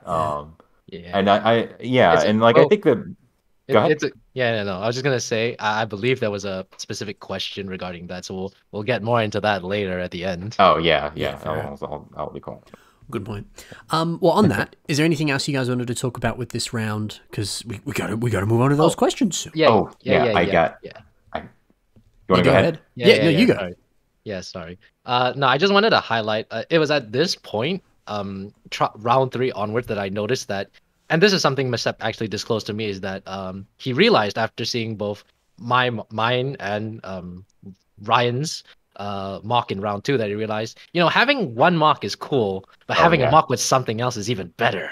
Yeah. And he definitely like really capitalized on that concept of having two mocks, having a mock and something else definitely adds so much more dynamic to the build. And we'll see that with the next 2 mocks as well. Yeah, I was just looking at like what the judges liked and which ones were their favorites. And I noticed with his in round 2, I was like, his is a dude that attaches to like a spider mech. Okay, that's 2 mocks. That's cool. So I was like, let's just throw in an extra thing, add some extra scenery, or add just some extra things on there just to like really complete the picture. The other thing I wanted to highlight though is like this round has some of my favorite builds of the whole series, and like Obliv and Ryan and Max, like they had some really, really solid ones. And like Max's in particular, I think really like highlights the whole theme so well, and that like your eyes are drawn to the single red point, and then you go to the Huki masks that are like the centerpiece for his, and then like you just kind of look out further and further, and you just got smaller, little less intricate limbs. And I think that one is such a good one. I'm a little bummed he didn't get to move on, because like I was really looking forward to being able to compete against him, because the guy is a solid builder, and like Ryan's and Oblivs are just both really cool too. So like this run had some good stuff. If you haven't looked at them, go look at them. They're good. You won't regret it. The hashtag is MockLeague21 on Instagram for those of you who are curious. Yeah. Ezreel with the plugs again. Yeah. But sorry. I just wanted to highlight that about the MSEP going on about Max's build was the fact that Max's was actually the first mock, I believe, that was posted to the round 3 like chat. So he was the first to submit, and that kind of set like the expectations for what Peter and the rest of the judges were expecting from this round. And you're like, oh, that's so good. That's cool. It was solid. Yeah, it was really solid. Fantastic. Right. Well, yeah, beautiful. So just a quick note just on what you were saying there. I don't know how much I'm going to be showing all the different mocks throughout this, because it is a podcast. I'm keeping the visuals a bit more minimal.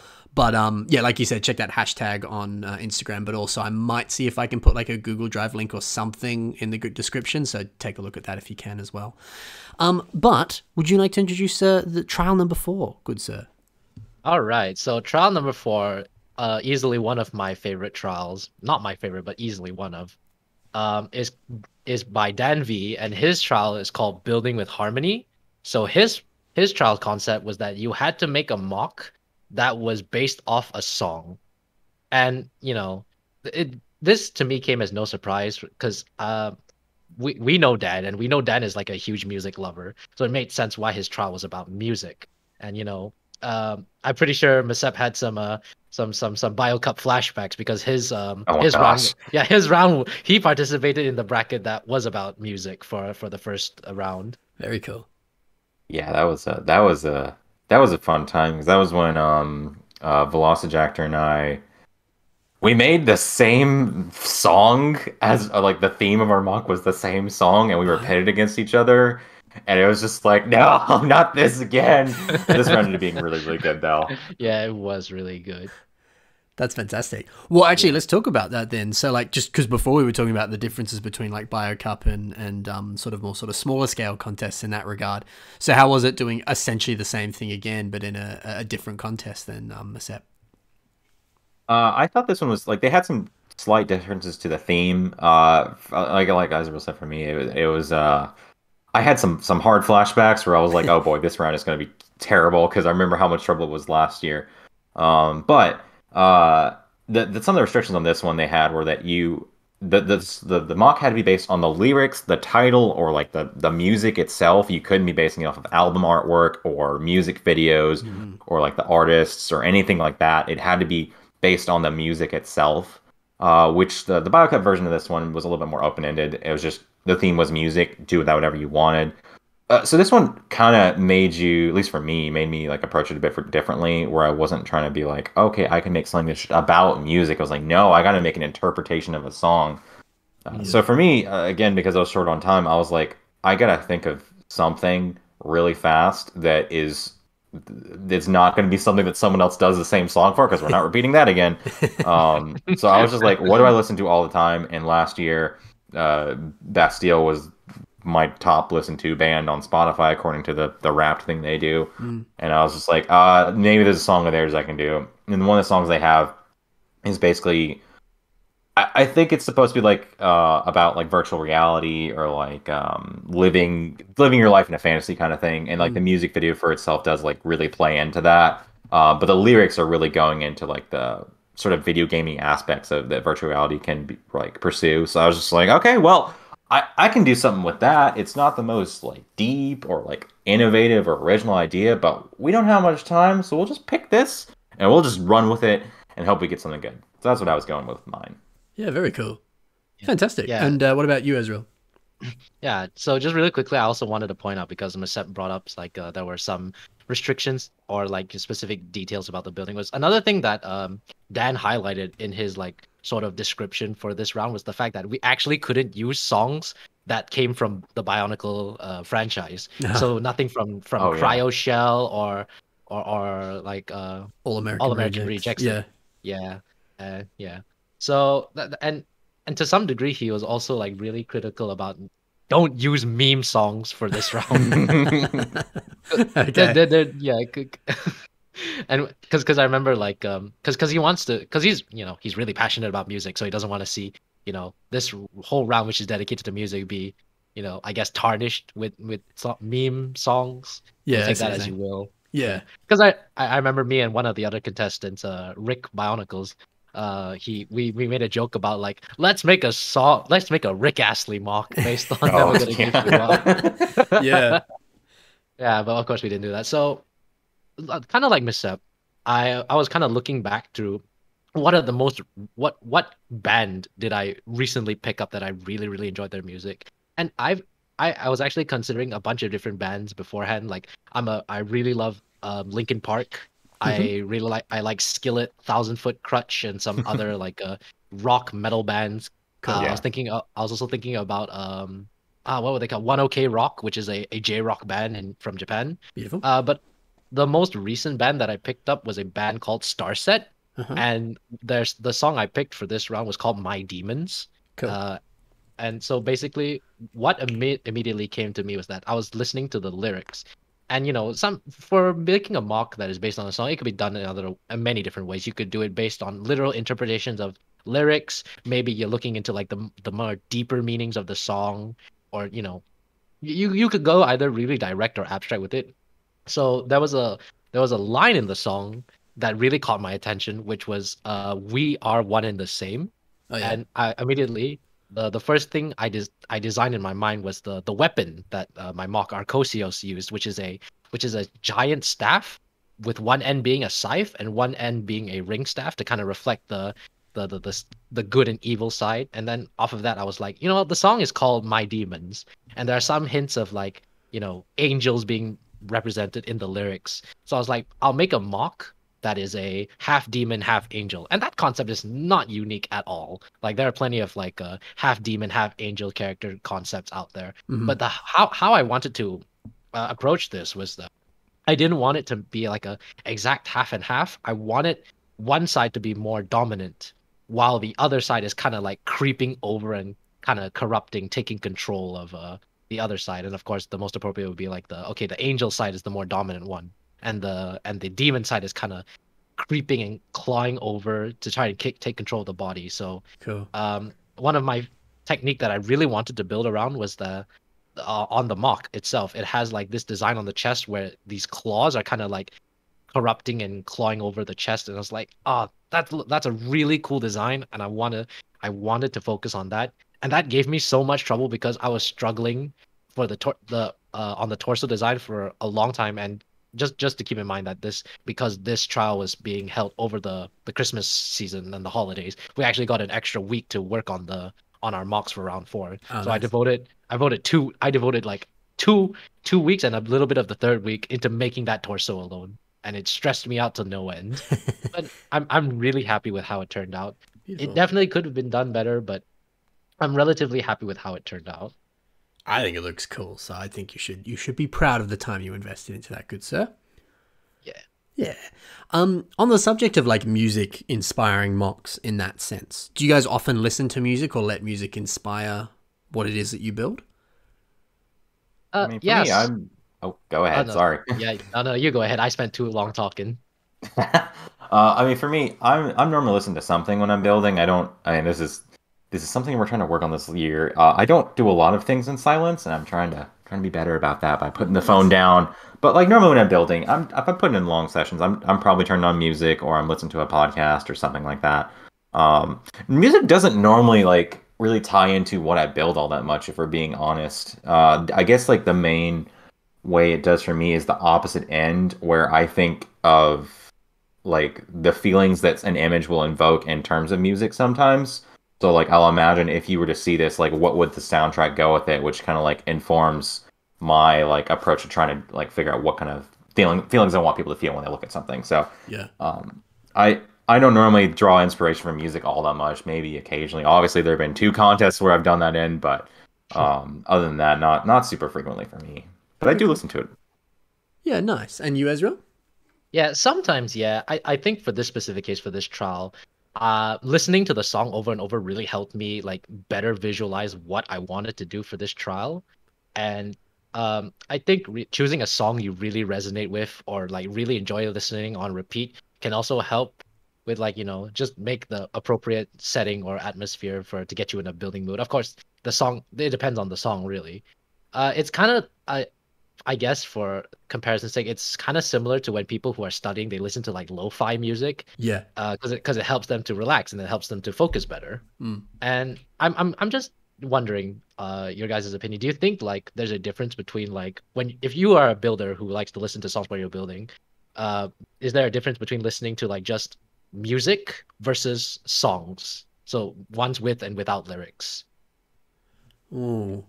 For me, well, this is a 2-part answer. For me, like when I'm doing work, not Lego related, I often listen to either lo-fi music or more recently I've been listening to Persona 5 music.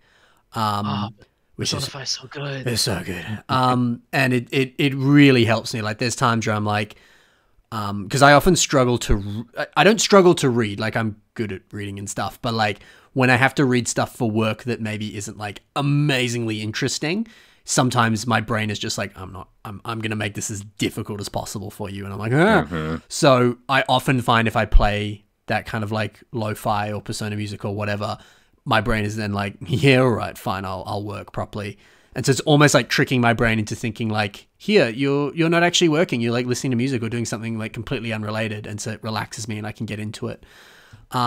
Whereas when I'm building, I just kind of like having something on in the background. It doesn't necessarily, I don't know. I would argue it does aid my work.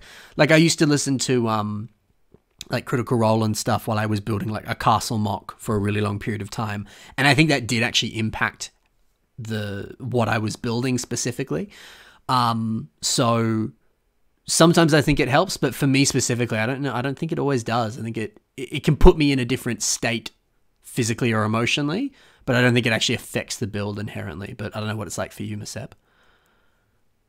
Can you repeat the question again? I got lost in the explanation. No, all right. So it's basically like like for people who like listen to music when they're building. Oh, Do you think there's right. a difference between like listening to songs with or without lyrics?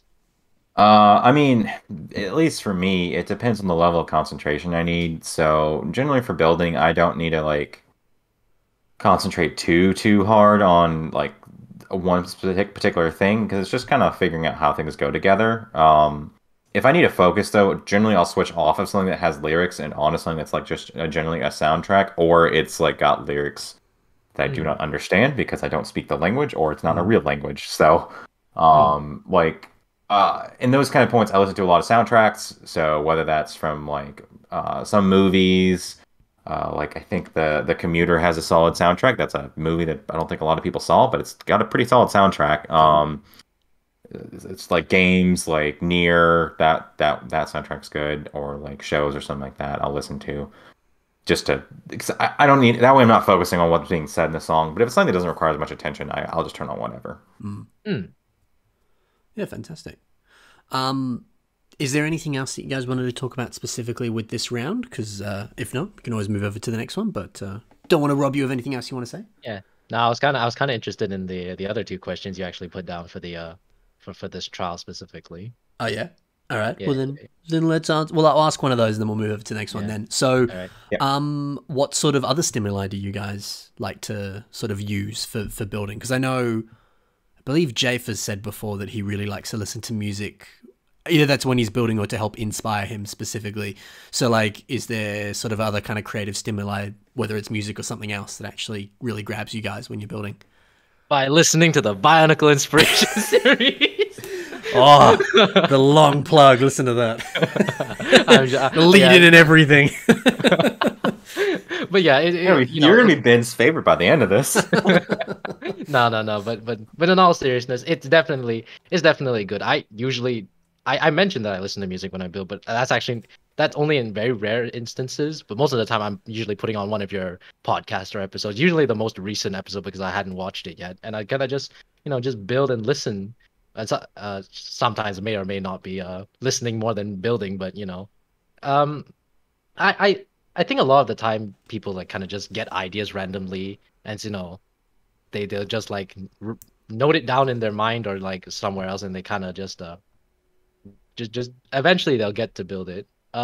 Just teetering a bit on the other question you actually put in. I think a potentially good source of inspiration and ideas is actually talking to someone who's not into Lego, because they could have ideas that us Lego builders probably wouldn't possibly think of, because they're not bound to the concept of using specific pieces or techniques to design a specific idea. They kind of just suggest, and they assume like, oh, you could probably find a way to build that.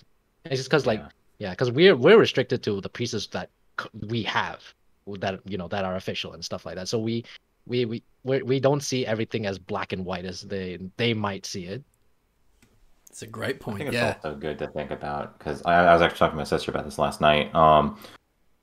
That a lot of times, at least with like, say if you're really into Bionicle has like generally a pretty specific aesthetic that may not be the easiest for someone who's not like really into it to read or understand. And I think that like trying to look from that perspective can be helpful in making your builds like cleaner because someone from the outside perspective just doesn't carry all the expectations we have. So yeah. All right, we're in the home stretch. So the fifth trial is by Care Creations, and it is called Gortacular. So for this trial, you had to make a MOC that was organic in design. So that's kind of a loose term, but basically what he wanted from this round was to make a MOC look as gory, disgusting, and grotesque as possible. Nice. So, how was this experience for both of you guys? How'd you go with making grotesque stuff? Was it a bit of a different experience for you guys? that's really want to go first on this one. Yeah, so I'm just gonna start off by saying this round was my favorite out of the entire tournament. Nice. Because every round prior to the final one, I kind of just been panicking and stressing about every MOC I was gonna make. But for this trial, literally one day MSEP just hit me up on Discord and be like, hey, you want to post your MOCs at the same time? I was like, oh shoot. Yeah, I was like, I was not expecting this, but I'm totally down for it. Yeah, and what makes this round in particular my favorite of the entire league was the way both me and MSEP kind of perceived the trials theme in our mocks. So for lack of a better comparison, the way I see how MSEP envisioned his idea of the organic and fleshy theme is, for those of you who watch Attack on Titan, it's kind of similar to the Colossal Titan, where his aesthetic was like his skin, the skin underneath is exposed, so you can see a bunch of the tissue and the muscles and the flesh. And while mine was more in line with the Rod Rice's Titan, where a lot of the gore and fleshy aspects are secluded to the stomach mouth, where the organs and the entrails are kind of just falling out, kind of there for the whole world to see. And it kind of goes to show you how differently two people can perceive a theme and go about it completely different ways, but end up with mocks that are both equally like qualified to win in both me and Masep's case. Mm-hmm. Yeah, very cool. Do appreciate the cheeky Attack on Titan reference. How was it for you then, Masep?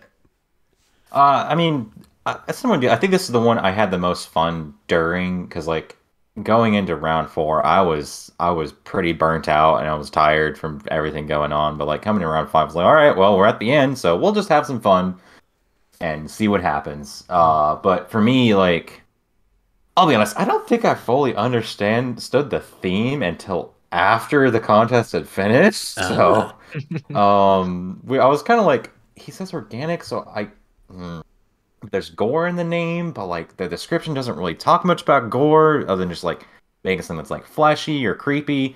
And like, I don't normally dabble in, let's call it the horror genre for building all that much. So my approach, I was like, I want to make something that's unsettling and like has the organic vibes, like your organs and like your muscle and blood vessels and all that, without being just like in your face, just gore everywhere. Because it's just not something I'm like super keen on doing myself. I think it's really cool when people do it, and I think it can be done very well. It's just not something I'm super keen on for my own thing. So I was like trying to take a more subtle approach to it, where it's like it's got like those aspects to it, but it's more contained. And I think like Ezreel's, his was like very in your face on just like, it's kind of just this horrifying creature with just like just 2 disembodied heads with like spines and blood and like all these like fleshy bits coming out of the stomach, and it's just like it's creepy because it's just like all in your face. And I was trying to be like, okay, let's do creepy, but it's not so much about what's there, it's more about what the things that are there imply. So that's the kind I thought it was kind of neat to see the 2 approaches there. But I had a lot of fun with it, especially the whole, like, let's do our things at the same time. I had some, 1, I thought that'd be fun, and 2, I thought I had some slightly selfless motivation, and then I was like, if we posted at the same time, that means the judges had the same time to look at them both and evaluate them both, and there's no, like, recency bias for either of them. And also that means that Ezreel and I have the exact same time we're on the contest, so we're, like, on a completely level playing field. And it's just fun to do, so I thought it was like for a strategic way, that was part of why I did it, and also I just thought it'd be a fun, just like thing to do to make things more enjoyable for the final. And like, let's finish this together. We're not competing. We're just doing this at our together at the same time, and whoever wins wins. Yeah, that's smart. I like that thinking. With you were saying before how you were like organic, but like also horror and like that confusion there. Because it's funny, I hear organic and I go like, yeah, like a really like nice, smooth aesthetic, very like a space suit or sci-fi almost. But then like the horror thing is almost sort of the kind of contrast of that. So like when you heard organic, like, yeah, what did that mean to you? Did pieces like come to mind when you heard that? Like, yeah, what sort of went through your heads, I guess? Yeah, so I think had you not looked at like the title, being Gortacular, and it would literally just said make an organic mock, I think the first thing that popped into my mind is like, okay, I think what he's trying to get from this is to make something that looks relatively human looking, not humanoid, but human. So flesh colored skin, appropriate body ratios and stuff like that. But, you know, if you read the trial and to some case the description, you can tell that Care was looking for something that was very monstrous, very eldritch and disgusting in design. Something that you'd see like out of like Resident Evil or something like that. Yeah, yeah. That's cool. And how was it for you, Masep? I mean, I already mentioned I don't think I really grasped the thing, but it seemed like my take on what he was looking for was, it seemed like he really wanted like flesh or like organs or just like things that resembled like parts of anatomy. So whether that's human, whether that's not human, Some things that came to mind when I was like trying to figure out how to approach this was like Alex Mox did one a few months ago. That's I can't remember the name of it, but I believe it's the Cursed. yes, that one. It's Nice. the big skeleton dude with the book, book. and like it has just it's like got this pretty like decently accurate like anatomy just sitting in its rib cage, and I saw that and I was like, okay, that's like a that was kind of like a starting point where I was like, what do I want to do with mine? I was like, I like the skeleton thing where it's got like still the organs inside. So maybe we'll like we'll riff on that.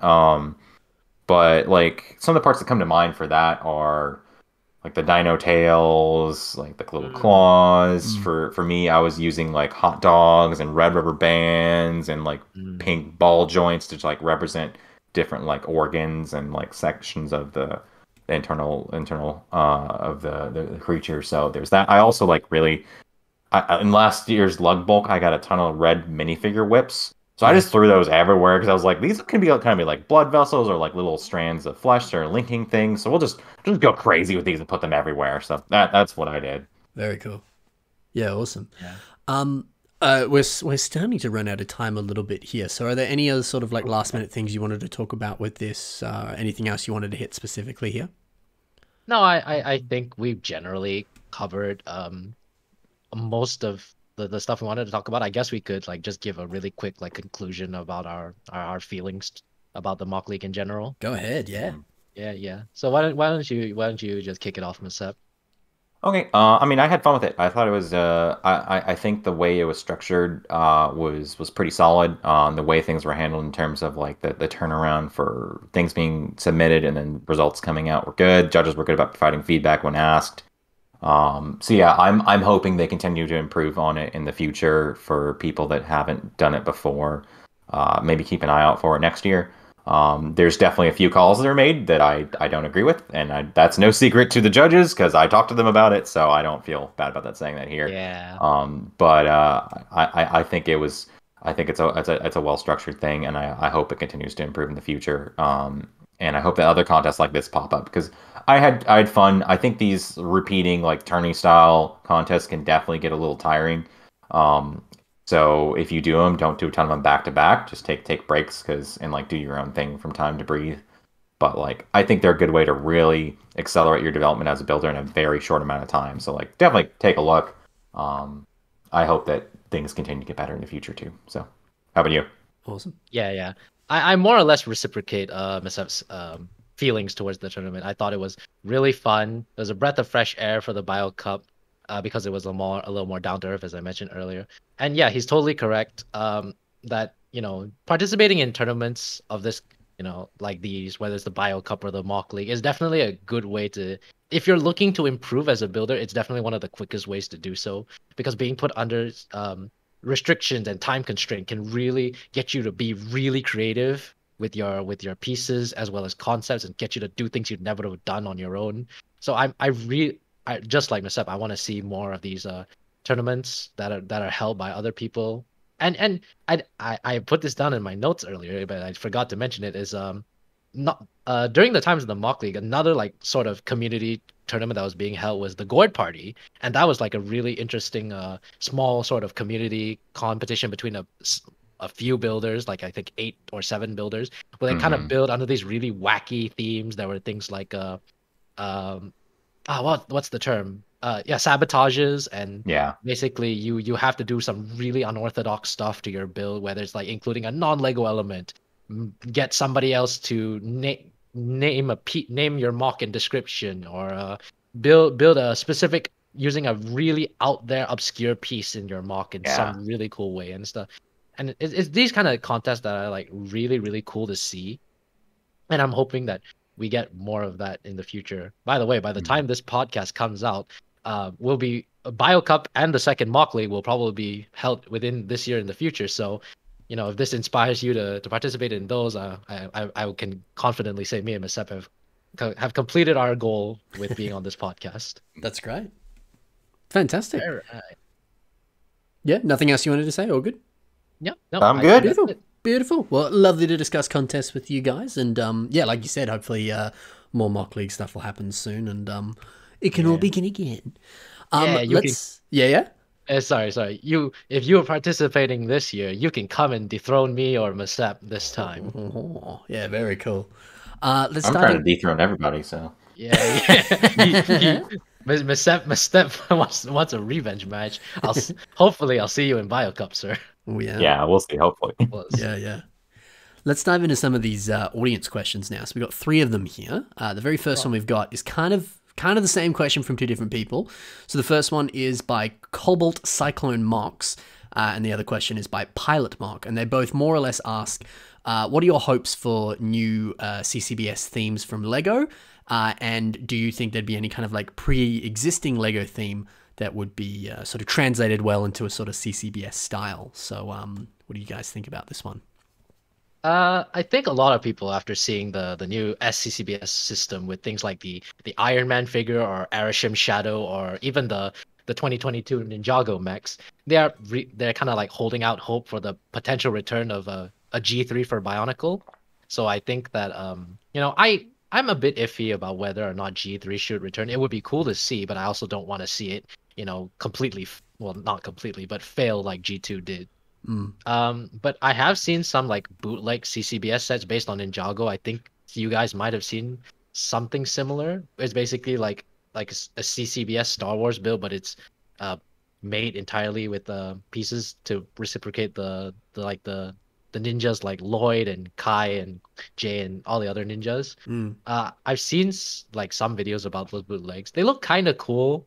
But at the same time, they look kind of really weird, even weirder than the Star Wars CCBS sets, which on their own kind of plopped as well. So I'm not sure how I'd feel about that.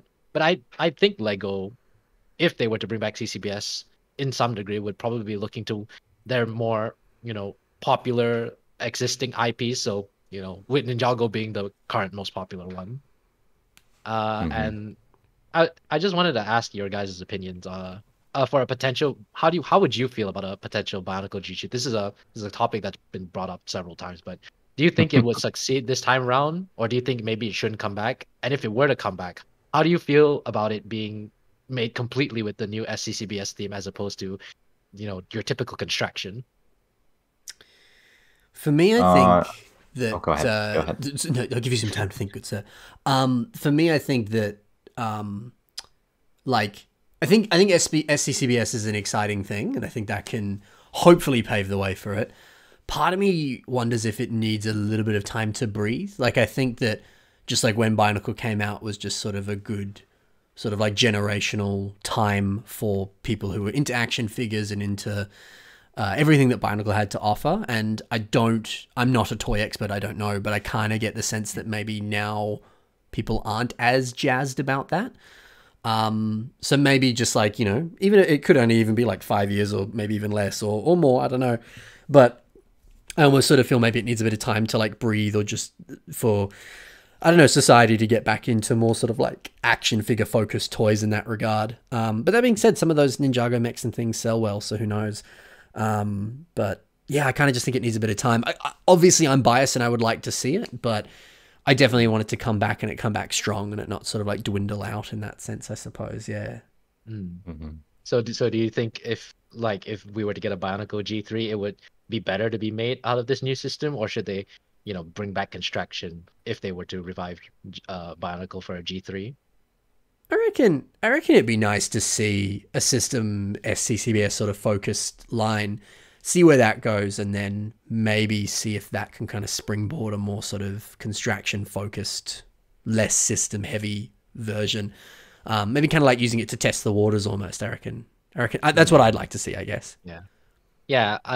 Just to pivot off the point you made about how the people are, not as welcoming to the whole SCCBS system. I think it's kind of the way it's being handled, received by the community right now is not that different from when Hero Factory came 2.0, like released with their initial CCBS line, because they absolutely hated the idea of CCBS. Like, oh, this is not Bionicle. I'm not going to use this in my Bionicle MOCs. But then over time, people started to experiment more with it and realized that they could achieve such robust and sleek designs using just CCBS or a combination of both systems. So I definitely think you're correct in the fact that it needs time, but it needs time for both the Lego community to kind of accept it, as well as the Lego company to broaden and expand upon the idea. And there are people like me and MSEP and a bunch of the other like people in the community who already are building with system in a lot of their Bionicle mocks, to the point where a lot of the mocks are primarily system as opposed to construction. So yeah, we are definitely welcoming of it, and a lot of people are, but there are obviously people who are like to build solely with construction and to some degrees solely with G1 parts. So just give it some time, and we'll see a potential new era of this stuff. Sorry, I went on for a tangent there. Seb, what are your thoughts? I mean, I think the SCCBS, that is hard to say, is cool. I kind of like what they're doing because it reminds me of the original launch of Bionicle, and then it's like just pretty simple, small, like not super big figures that have like a decent amount of articulation, but not like a ton. So from like just a nostalgia sake, I think that's kind of neat. I hope they develop it further, because I think it's cool to get like this kind of figure style building that is like seamless with your normal building system. I think that'll probably help people have a better time, be able to make their own ideas play out in a articulated way. As far as like a G3 goes, I'll be honest, I don't really think that needs to happen. If it did happen, I don't really expect that it'd go as planned, because like Bionicles are like it is a product of its time, and yeah, like I think one of you, I think it was Ben, was saying that like people aren't quite into action figures as they used to be, but also like they've done this twice already, and like I think G2 is pretty cool. It's the sets I think are pretty neat. They've got issues obviously, and obviously the way it was marketed is problematic, but I would be more interested in seeing something new. That if they're going to be doing a construction or similar line, I think it'd be cool to do something new. And how they approach that, I'm not sure. I think that what they're doing right now, where they're using it for mechs, works well for keeping everything tied together in one building system, because then your minifigures work with it. In the future, I think it would be cool to maybe explore more like cartoony styles of building if you're going to be doing like characters. Like maybe go with like human characters, but like make them more cartoony in art style instead of those like kind of halfway between Star Wars figure faces that are just kind of unsettling. That's a good idea. I'm not entirely sure how that would play out. I do think it'd be cool if something like Exoforce was in SCCBS, because then Exoforce has like really strong like character presence in the characters within the pilots, and every single mech has its own like identity, and like some are bigger and bulkier, some are like are more streamlined.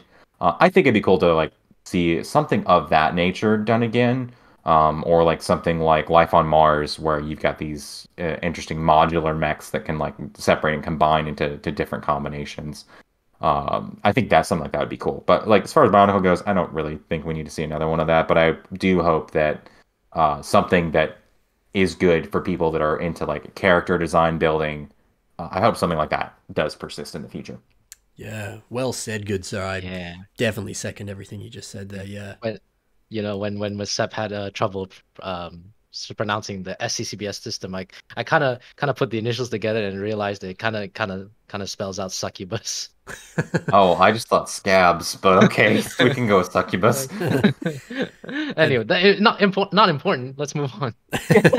Sure. Not important. The next question is from Golden Arpeggio, and they ask, seeing that you all watch anime, how do you think that influences your work? So, fellow weebs, how does anime... I've been called out. All right, well, first of all, hi, Miranda. Okay, so anime for me, I think influences my builds to a certain degree. I know for a lot of people, they like to build mocks that are heavily inspired by characters from anime. I think with things like our friend Jax or Bonkle's mocks and Max Howell, they made mocks for BioCup and Mock League that were based off the anime or the manga Berserk. So like they made an actual character from the series, and I see that a lot of people like from I've seen people on Twitter, they've made mocks of things Metabots or from like Digimon or Pokemon, like with Mike Neves. So I think it definitely influences a lot of people in different varying degrees. For me, I kind of, instead of build a character from the series, I take either like concepts or designs and implement them into my own characters, whether that's like they have like this particular silhouette that would look really cool for a mock, or maybe they have this really cool weapon or gadget concept that you could give to a character and it would make sense. And that one starting line, that whole concept could be the spark of inspiration for just the entire mock itself. So I think it definitely it affects people in varying degrees. I think for me, I kind of work the opposite end. Obviously, there is still like it is a source of inspiration, just like any piece of media or really anything I see there. Like all elements of those will come into play in what I build in some way. Sometimes it's like, oh, I like this idea, maybe I can tweak that for my own. I remember a couple of years ago that was a little bit more pronounced. But like now, I kind of think of the opposite end, where it's like, okay, if what the like a character design I'm making or something was in motion, how would it look, and how does that like inform what I want to be in the design? So like one I'm looking at right now was a character I made back in 2020, I think, using one of I think I'm going to mispronounce those Conan's heads, the arrowheads. You know his stuff. You know his stuff. If you've seen Lego Human builds, he's the one that does all the good ones, or a lot of the good ones. Yep. But I did one, and the kind of the way I was approaching it was like, okay, if there was a story about this character, what aspects of the character design would make sense to be in that story? So kind of like trying to design your own protagonist for a completely original story, that kind of thing. So that kind of like plays into the opposite of me, where it's like, if this was animated or like on the screen or like in motion, how would I look and how should I frame the photos I take to like kind of mimic what I have in my mind for that? So that's kind of what I think. Like, what do the things look like in motion, even though I'm building something that's going to be sitting on a shelf static? Yeah, very cool. For me, I think I just want to build the Armored Titan as a mock. That's the biggest inspiration for me. Wasn't there somebody posted a mock recently of a mock of the Eren and Reiner's Titan on Instagram, I believe. And it was a purely system-based mock, I think. Yeah, they were gorgeous. Yeah. I mean, Chonky. Seeing that alone, I was like, yeah, that's cool. Chonky. Yeah, they were good. I just like the proportions. They were like kind of like shrunk down a little bit, so like little stubby dudes. Yeah. I mean, they're huge, but like you know what I'm saying. Cute little genocidal maniacs. Yeah. Yeah, of course. No, it was good. Yeah. I don't know. I apologize. I don't know who built those, but I do remember seeing those on Instagram. Yeah. You know who you are. Yeah, we like what you did. The other influence that anime will give me for like my system stuff, very often like landscapes or like settings or the world itself will inspire that for me. But I think that also kind of bleeds over to characters and with Bionicle stuff too, where it's like this character has like a really specific like attack or way that they fight that can kind of influence the mock, whether that's like how you design the weapons or like how you even just kind of how you build the whole thing in general, because you're like, I'm imagining how they move, how they talk, how they interact in a world or whatever.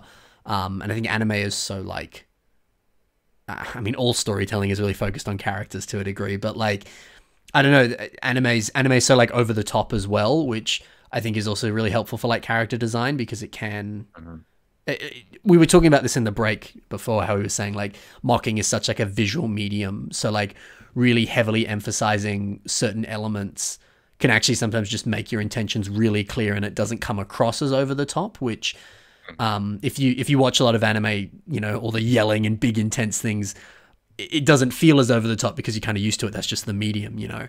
So I feel like elements of that with anime really feed into my work, where it's like, I want to really focus on all the sort of design elements and really bring them out a bit more so that everything I'm trying to communicate is really clear, if that makes sense. Yeah. That's everything I got to say, and hopefully you can expect some sort of Titan related mock soon. I don't know. I need to think about that, but watching more has got me hungry to do that. Yeah. I had an idea for like a system diorama. You know, I don't know if I should put a spoiler on it, but spoilers anyways. It was of the scene when Eren actually was transforming into the founding titan. There was like this one still image where Gabi was looking at like him and his kind of like spine, the hallucigenia, like ribcage spine was kind of like ripping out, and his head was like backwards, and you could see like all the wall titans in the background. I thought that would make like an awesome like system diorama, not the full founding titan itself, but like the midway process where like as he was transforming. Yeah, actually that would. Ooh, giving me ideas. Sounds grotesque. We need to get Andrew Steele to make the founding titan. Actually, oh yeah, hey. If you're listening, good sir, get on it. All right. The final mock we have. This is a BIS episode now. The final question we have is by Trick Mocks, but that's Trick with a 1. And he says, how do you know when a design is good? So when you're building your mocks, when you're making a thing, when do you sit there and you go like, this is I've made a good thing. I've done a good job. How does that work for you guys? Just a side note. The trick was that you thought the 1 was an I, but it's actually a 1. Well, I fell for that trick. So okay. So I think generally a lot of people when how they think the design is good is that when you feel like you can't improve the design any further than you already have, that is generally, well, not to say that it's good, but it as at a point where you're satisfied with it. And I think it's for all of us as builders, it's inevitable for us to look at a mock we've made and constantly think it could be done better, even if it's as the best we can do it with our current ability. So sometimes you need to accept that, okay, this mock right now, this is as good as I can make it with my current abilities for now. But when my skills have improved, I'll revisit this mock and improve it. And just another note for when figuring out whether the design is good. Sometimes, like I mentioned before, less is more. And in this context, it's about realizing when you need to stop trying to fix and improve it, because, you know, maybe it's good as it is. And, you know, if you continue to like add on and more to it, maybe it starts looking a bit cluttered, or, you know, the design maybe looks even worse than when you originally like wanted to continue improving upon it. So I think it's about just knowing when to stop like at a design that you think will work, even if it may not be at the best it can be. It may be the best that you can work with right now. Yeah, nice. I would agree. Thinking about Mock League in particular, I think 4 out of the 5 ones that I made, entries that I made, all of those, I had something more planned for the concept I ended up cutting. And it's kind of like you got to look at, okay, what do I want to accomplish, and will that like actually be something that's graspable for someone to look at it? And is that something that like they'll be able to understand what I want them to see? So this is gonna be a little hard for me to articulate, I think, but sometimes we like when we make something, we'll like throw in more elements than needed. This is kind of into the less is more. I remember one of the ones I was working on like a year ago, I really wanted there to be a lot of bright colors in it, and ended up just having to like remove some of those, because like having purples and greens and reds and pinks and black and gray and yellow, all this stuff all over the place, it gets to be so busy that someone looking at it doesn't know where to look, and their eyes like start just running all over the place. They have a hard time processing it. So for me, it's like when I end up looking at the mock and I'm like, my eyes are drawn to the areas that I want people to focus on, but doing that doesn't distract from the overall big picture of the mock. So like kind of as a whole. Also, just like, I'll be honest, I don't normally always know a design is good until I run it by someone else. I'm like, hey, I have this, I think, interesting idea. What do you think about it? And they'll be like, that's cool, but what if you changed it just a little bit this way, and now it's like really solid? And that, I think that the importance of like getting other people's feedback before you like call something done is it's very good to do. I most of the stuff I make, I don't do without showing some beforehand. Just be like, hey, I have this idea, and sometimes, like most of them, someone will say, there's some other way you can be improved. So trusting other people's judgment too is important. But sometimes you just don't know until you sit and stare at it for a few years, and then you're like, yeah, that was good. Yeah. sorry, I just wanted to add a bit onto with what MSEP said about like how he had like more planned for his MOCs, but he ended up having to cut it. I think that kind of stems from us as builders when we want to build something, sometimes we get maybe a bit over ambitious with what we're trying to design, and then into the building process we realize, oh crap, maybe I overestimated what I was able to do. So I think it's important, especially for like contests when you have time constraints and stuff like that, is to build within your skill level and just try this, and you get to like a mostly finished product and see what small things you can improve upon it. Because if you try to do something that's very overly ambitious, you end up like being stuck at some point in the mock, and then end up having to half-ass it. Excuse me. But you basically put out something that's like, not as good as it could have been had you built within your skill level. So I think it's important to like, it's good to be ambitious. Like, if you're ambitious, you end up putting out like way better mocks than what you would normally do. But, don't get over ambitious is what I'm basically trying to take away from this.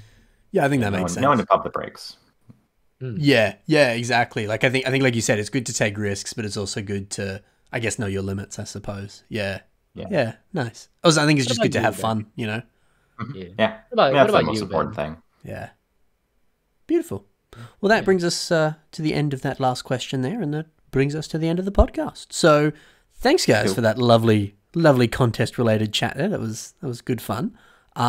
Could you guys plug yourselves? Though. We'll do more, I'm sure. Hopefully.